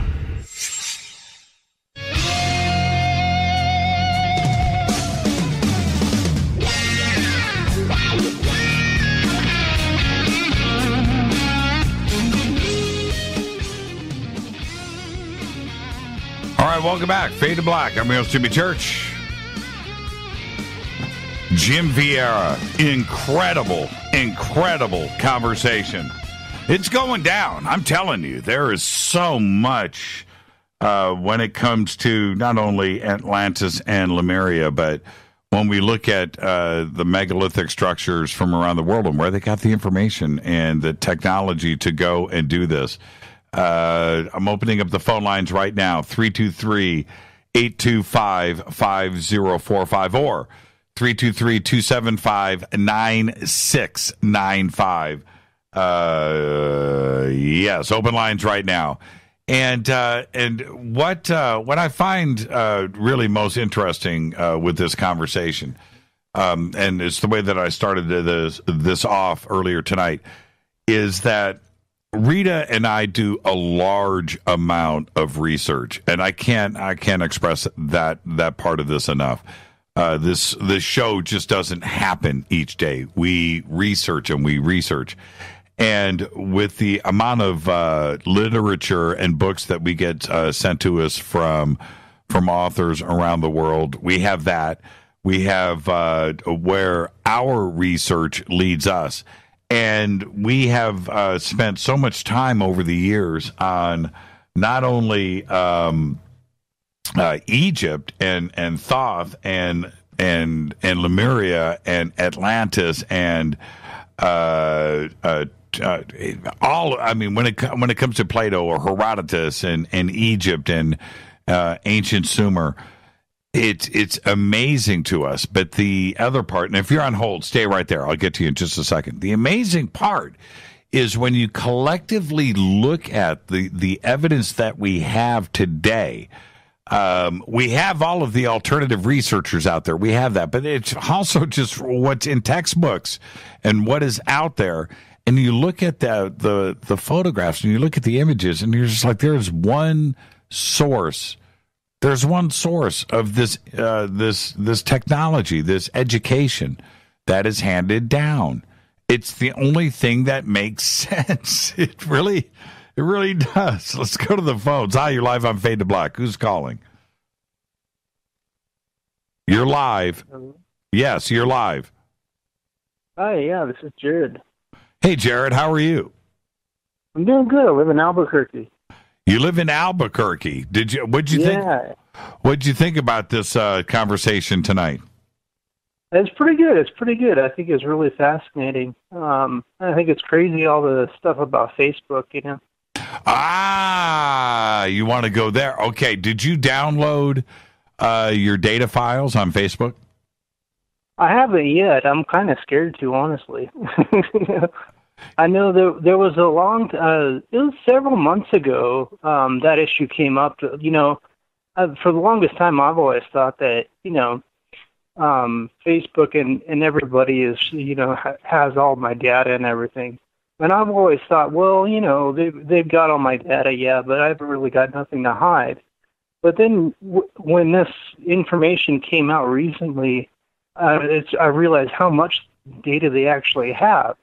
And it's like, wow, some of that stuff, that's a little spooky, man. There's stuff that I don't want them to have. And the scary part about it is not only do they have that data, but who's getting that data? And this thing with Cambridge Analytics comes around, and it's like, anybody with, the highest bidder can get all that data from you, and then what do they do with it, It was crazy when you were talking earlier about, contacts that weren't even in your phone of celebrities and other people showed up in your download, and it's like, what are they doing with all that information, and who's doing what with it? It's pretty scary. Yeah, I don't know. I don't know where the information comes from. And when you think about it, and what I mean by that is, if it's not in my phone, right, and I know that I have a Facebook app in my phone, and I know that what is probably stored in my phone isn't safe, right? So is it that Facebook is collecting the data off of my phone and then transferring that to their data harvesting and collections? That's a pretty frightening thought. But then I think it's even darker than that if you think about it. So with emails, names, mentions, and so forth, that some of these names that aren't in my contacts in my phone versus who are my friends on my friends list, okay, that's one thing. But then you take it a step further out. So they take a name, and somewhere out there on the internet is somebody else's private information. So they gather that phone number and they tie it with something that is in my phone or emails or something, and then it all gets lumped into a file folder in my Facebook data. And that to me is pretty creepy. And this is the other part. This is something that's really funky. Now let's suppose there is a phone number and a name that is now in this contacts folder on Facebook, the data file, right? And you have somebody that you don't know, but is connected to you through Facebook, but you don't know about it, right? And this person commits a crime. You don't know this person, right? You don't know this person. You've never called him. He doesn't. You don't know his name. Nothing, or she. And then they do. They get the data files on him through Facebook, right? And they subpoena the files, and they go and they get them. And then in his contacts list is your phone number. But you don't know this guy, right? And now they're investigating this guy, and you get a phone call. Maybe you get a knock at the door. What do you know about this guy? You're connected to, no, I'm not. Yeah, you are, because he's got your phone number. And you're like, wait, I have no idea what you're talking about. But now you're guilty of something through association. And that's what I'm. And it very well could be that they're getting the phone numbers from people in your friends list. So it's not something that was in your phone, but it's something that was in their phone. Right. But why it shows up in your download, I don't know. Exactly. And so I invite everybody that is on Facebook, go. All you have to do, it's this simple. You go to settings, right here. You do the drop-down menu, settings. The first thing that lights up is general, and right there, download a copy of your Facebook data. It's right there. You don't have to search for it. That's it. Yeah. I invite everybody to go and do it. And you may not like what you see, but what you do need to know is what Facebook has collected on you. It's crazy, man. It's crazy. Well, it's funny when they talk about the AI and everything. Elon Musk talks about that a lot. Zuckerberg has talked about that a lot. You know, it's been implemented into Facebook at times, and they've gotten into trouble with that at times before. But then you look and see Elon Musk himself deleted all the Facebook pages that they had on Facebook. You know, and the other thing that I want to bring up with the AI is something that showed up on the story that showed up a few weeks ago. Was there was this guy that got these it showed up on Twitter, and this guy got some really, because you mentioned how you were getting some voicemails on your download that you didn't really recognize and were kind of creepy. Right. Some guy got some calls from an automated machine. Right. And it was like machine code and all that, but it was saying, you know, like the military, I can't remember what it's called, but it's like the military alphabet. Well, they'll say like Foxtrot, Unicorn, right. Charlie, and all that. Have you listened to it? Yeah. I haven't listened to it, but I've seen a lot of the reports of like the coordinates that were drawn out of that. And the messages that were drawn out, like something about they're not human. And it was like, this guy's freaking out. And he's just like, I need to get a new cell phone service. I don't know what's going on. I listened. That was really crazy. Yeah, I listened to the phone message, and it's just like what you're saying. Yankee Foxtrot of, Alpha Indigo, right? And so it's a long message. And it sounds like probably what would go on between, what they call numbers stations, right, where their spies are giving these encoded messages, and you have to go and decode them. But I read all of the Reddit posts and everything that was everybody trying to pick these codes apart, and you're right. It was a weird alien ET connection here. Eventually, as it started to get picked apart, I don't know what's going on with that, but it is a crazy. It's called the TY message, by the way. It's called the TY message, and anybody can go and check it out. I have a couple of threads, and they're long too. These threads are very tedious, and how these code breakers get this stuff broken. These are very smart groups of people that are able to pick this apart, because I wouldn't be able to do it. And some of it is even in Morse code. So, oh, really? Yeah. I hadn't heard that part. Yeah. Now, okay, so back to this Facebook thing, though. This is something else that is pretty fascinating. Elon Musk, for example, had 2 million followers on Facebook. Right, his SpaceX or Tesla, whatever. 2 different accounts that he deleted. We have our Fade to Black radio page. I think we have, I don't even know. I don't want to take the time to look. But I don't know, 10, 15,000 followers there, maybe more. So you have all of those accounts and their data now, too, that are part of our Facebook page. Elon Musk, if you have 2 million followers on that page, that's 2 million points of data collection for Facebook. Right now, so now, and then you have all of those contacts and likes and how it spider webs out from there individually. So, okay, so we're talking about 2 million likes on his, let's go simpler. If I have 15,000 likes on my Facebook page, on the radio page, and each one of those has 100, 200, 300, 400, 500 friends, and each one of those has, right? You see how it spider webs out? And that, it's crazy exponential. Yes. It's creepy. And if you don't think the NSA or Facebook or Google has the ability to go and collect all of that data, who is this group of people that are following Fade to Black? Well, let's check this out. And this is the other creepier part.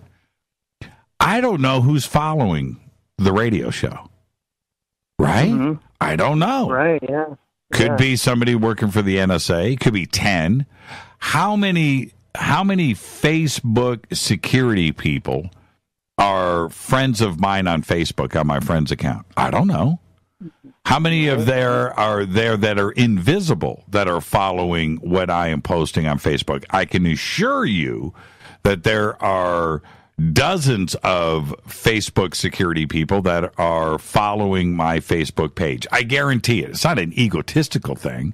It's their job. The right? chances are there, yeah. Oh, yeah. Just statistically, it's bound to happen. I have gone and found a bunch of these Facebook security people, right? And so you find them and then try to block them. They're following me, right? And you can't block them. I can block anybody, right? Theoretically, right? Yeah. And then you find and the other scary thing is, okay, so this company, Cambridge Analytics, they're a Britain company that created this application that harvested all kinds of data, and then they used it to try to sway the election. We don't know whether they did a good job of that or not, but the point is they were able to do that. What other governments could, get that information, and then what could they do with that? I mean, we're living in an age of information, and also cyber attacks. Cyber warfare. A lot of warfare is done through the internet. I think there was one. I used to work in IT for computer networking, and Cisco, which is one of the biggest manufacturers of internet routing computers and components.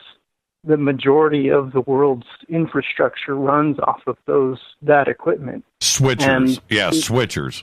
Yeah, switches and routers and all that kind of stuff. Right. And they do a lot of self-diagnosing tests to see, they'll test just random spots within the network hub to see what traffic is going where and all that, and then some of the big, huge backbone industries that they help support technically.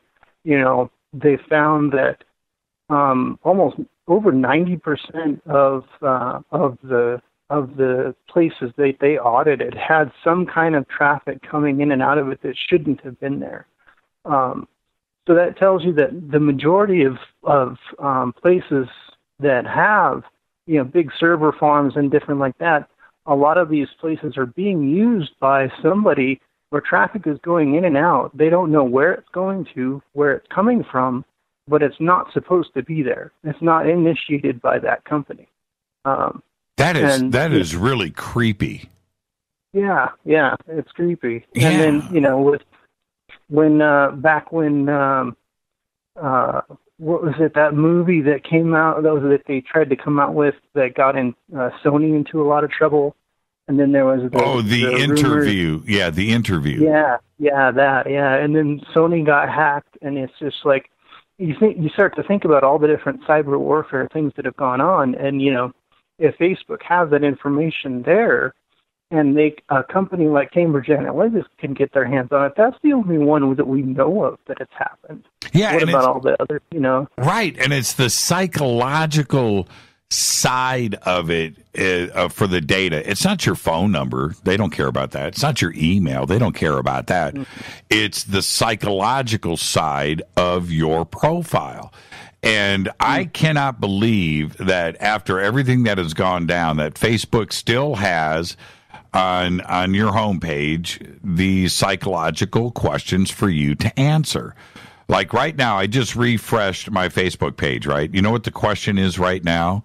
What's that? It's answer a question to help people get to know you. What people, by the way? It doesn't say your friends, right? It says answer my a friends question. on Facebook should know me well enough. Yeah, exactly. Answer a question to help people get to know you. And then this question is, some good advice for passing exams is... What? That is a psychological profiling question if there ever was one. Yeah. So let me. I'm going to refresh my screen, right? Okay, the next question is, Right now, I would love to hug. It's wait, what is this? It's crazy. These psychological profiling, Freudian, dark questions. Okay, I'm going to do it one more time just for grins. Oh, here you go. Nobody beats me playing. What? It's just like that. It's a psychological mind trap. Mm-hmm. Yeah, and all these quizzes was like, what kind of Pirates of the Caribbean character are you? And you do all these questions, If you look at those questions and compare them to psychological personality profile tests, they a lot of times they match one for one, And so they have all the. That's why I never did any of those. I always just thought they were too silly to begin with. And then when I find out that they're building a database out of it, it's like, no, I'm not going to touch those. Right. Cool. And I think those are the types of apps that this Cambridge Analytics got their data. That's exactly what it was. And this is the trippy part. This is the part that nobody is addressing directly, not the journalist back to Facebook and Zuckerberg.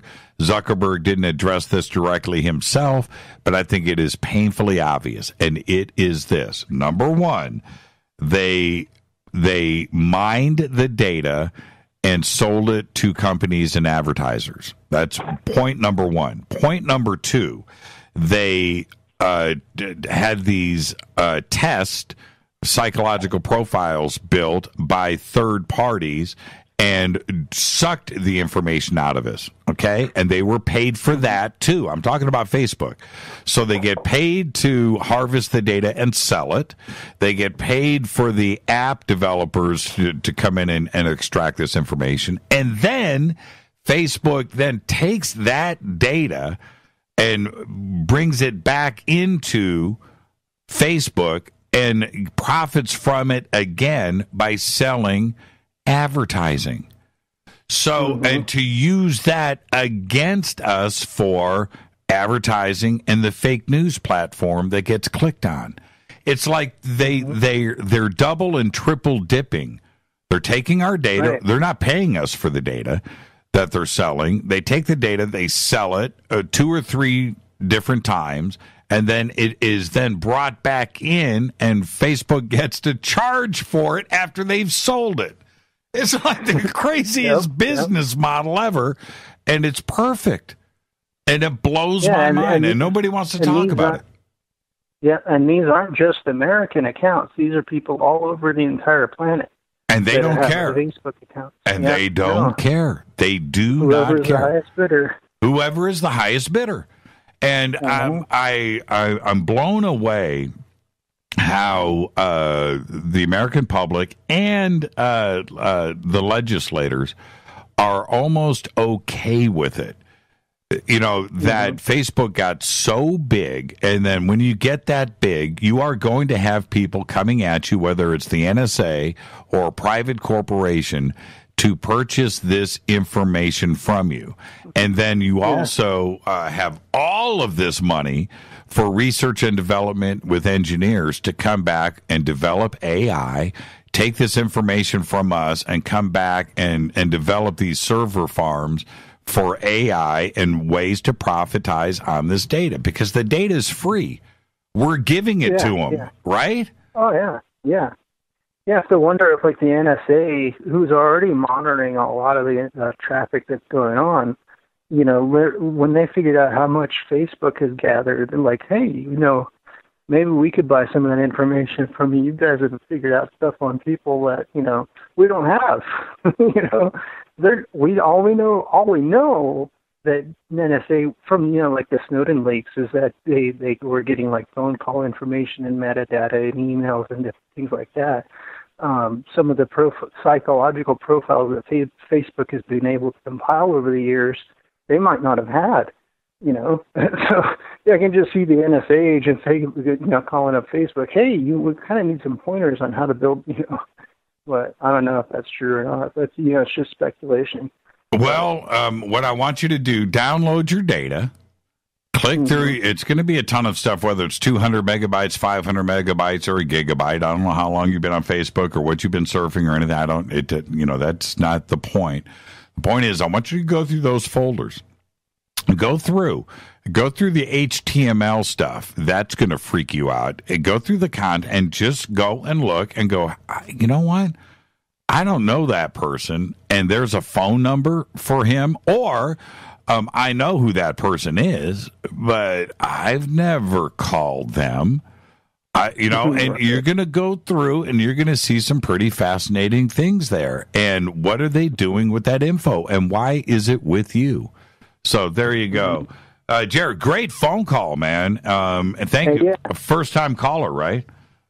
Yeah, first-time caller. I've been listening to the show for quite a while now. I got interested in, I found it through Corey Good and a lot of his stuff on Guy Ed. Looking forward to hearing Emery Smith on Saturday. Over at Coast. Yeah, absolutely. Yeah, over at Coast. Yeah, don't be a stranger, man. And he's... all right. Well, hey, before I let you go, I got like 1 minute. You said New Mexico. How close are you to Kirtland and Sandia?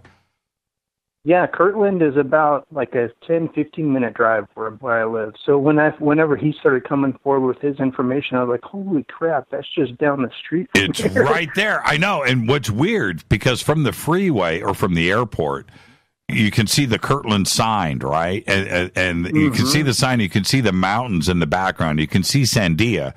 And when you hear all of this stuff, not only from this show and from Emery, but from others, and you can just look right there and see it. It's pretty creepy, isn't it? It's just like it's right there in your face. Yeah, as soon as that all started coming out, I was just like, holy shit, I'm so, sorry. It's just like, wow, I'm so close to like all of those underground bases and all that other stuff. It's just amazing. It's right there. Well, thank you, Jared. Yeah. Be safe and be well, my friend. Don't be a stranger. You too. All right, yeah, have a good night. You too. Great phone call. So good, I ignored all the other phone calls. And that's what, one thing, before I get out of here, I want everybody to understand, it's not, for me, it's not taking one phone call after another. If one phone call is great like that one, I will not cut it short. That was a great phone call. Thank you, Jared, right there in New Mexico. So, again, I want to drive this home. All you have to do is go to Facebook, go to your menu right there, settings. I'm doing it right here in real time. Click on that. It's automatically on the general tab. You're going to go to that page, and it's going to say download a copy of your Facebook data. Don't be scared. You need to know. All of this talk, everything that I have said, and others, and all of the reports about this being in the media, and Cambridge Analytica, and what has actually gone on here. You want a taste of reality? Now, look, I understand you've been posting on Facebook, and you've been letting it hang out on Twitter, and your world is all exposed. Well, you know what? Showing pictures of your dog and your cat and your niece's birthday party, that's all one thing. All right? Go and click on this, and you will see a world of information that not only that you don't remember, but stuff that apparently has nothing to do with you. Go look at the list of companies that Facebook has sold your information to. It's all right there, and they say it. Companies that have your information. Go and click on it. It is absolutely fascinating, and it's your information. It's your data. You need to know what is out there, and you can do it right now. It's going to be a really, really dark couple of months coming up for Facebook. I can assure you of that. I want to thank Jim Vieira for coming in tonight. Absolutely fascinating. Perfect conversation tonight on Fade to Black. Tomorrow night, David Icke is right here. David Icke talking about all that social media data mining. Fade to Black's executive producers Rita Camarion. Shows produced by Hilton J. Palm, Renee, Dennis, and Bob. Announcers are Steve Harder, Gene Vitoa, Mark D. Kovar. Webmaster Drew the Geek. Music Doug Aldrich. Intro Spaceboy, spaceboymusic.com. Fade to Black is produced by KJCR for the Game Changer Network, and syndication is KGRA, The Planet. This broadcast is owned and copyrighted 2018 by Fade to Black and the Game Changer Network. It cannot be rebroadcast, downloaded, copied, or used anywhere in the known universe without written permission from Fade to Black or the Game Changer Network. Until tomorrow night, David Icke right here. I'm your host, Jimmy Church. Follow me on Twitter at JChurchRadio. Until tomorrow night, be safe. Go Beckley Tappy.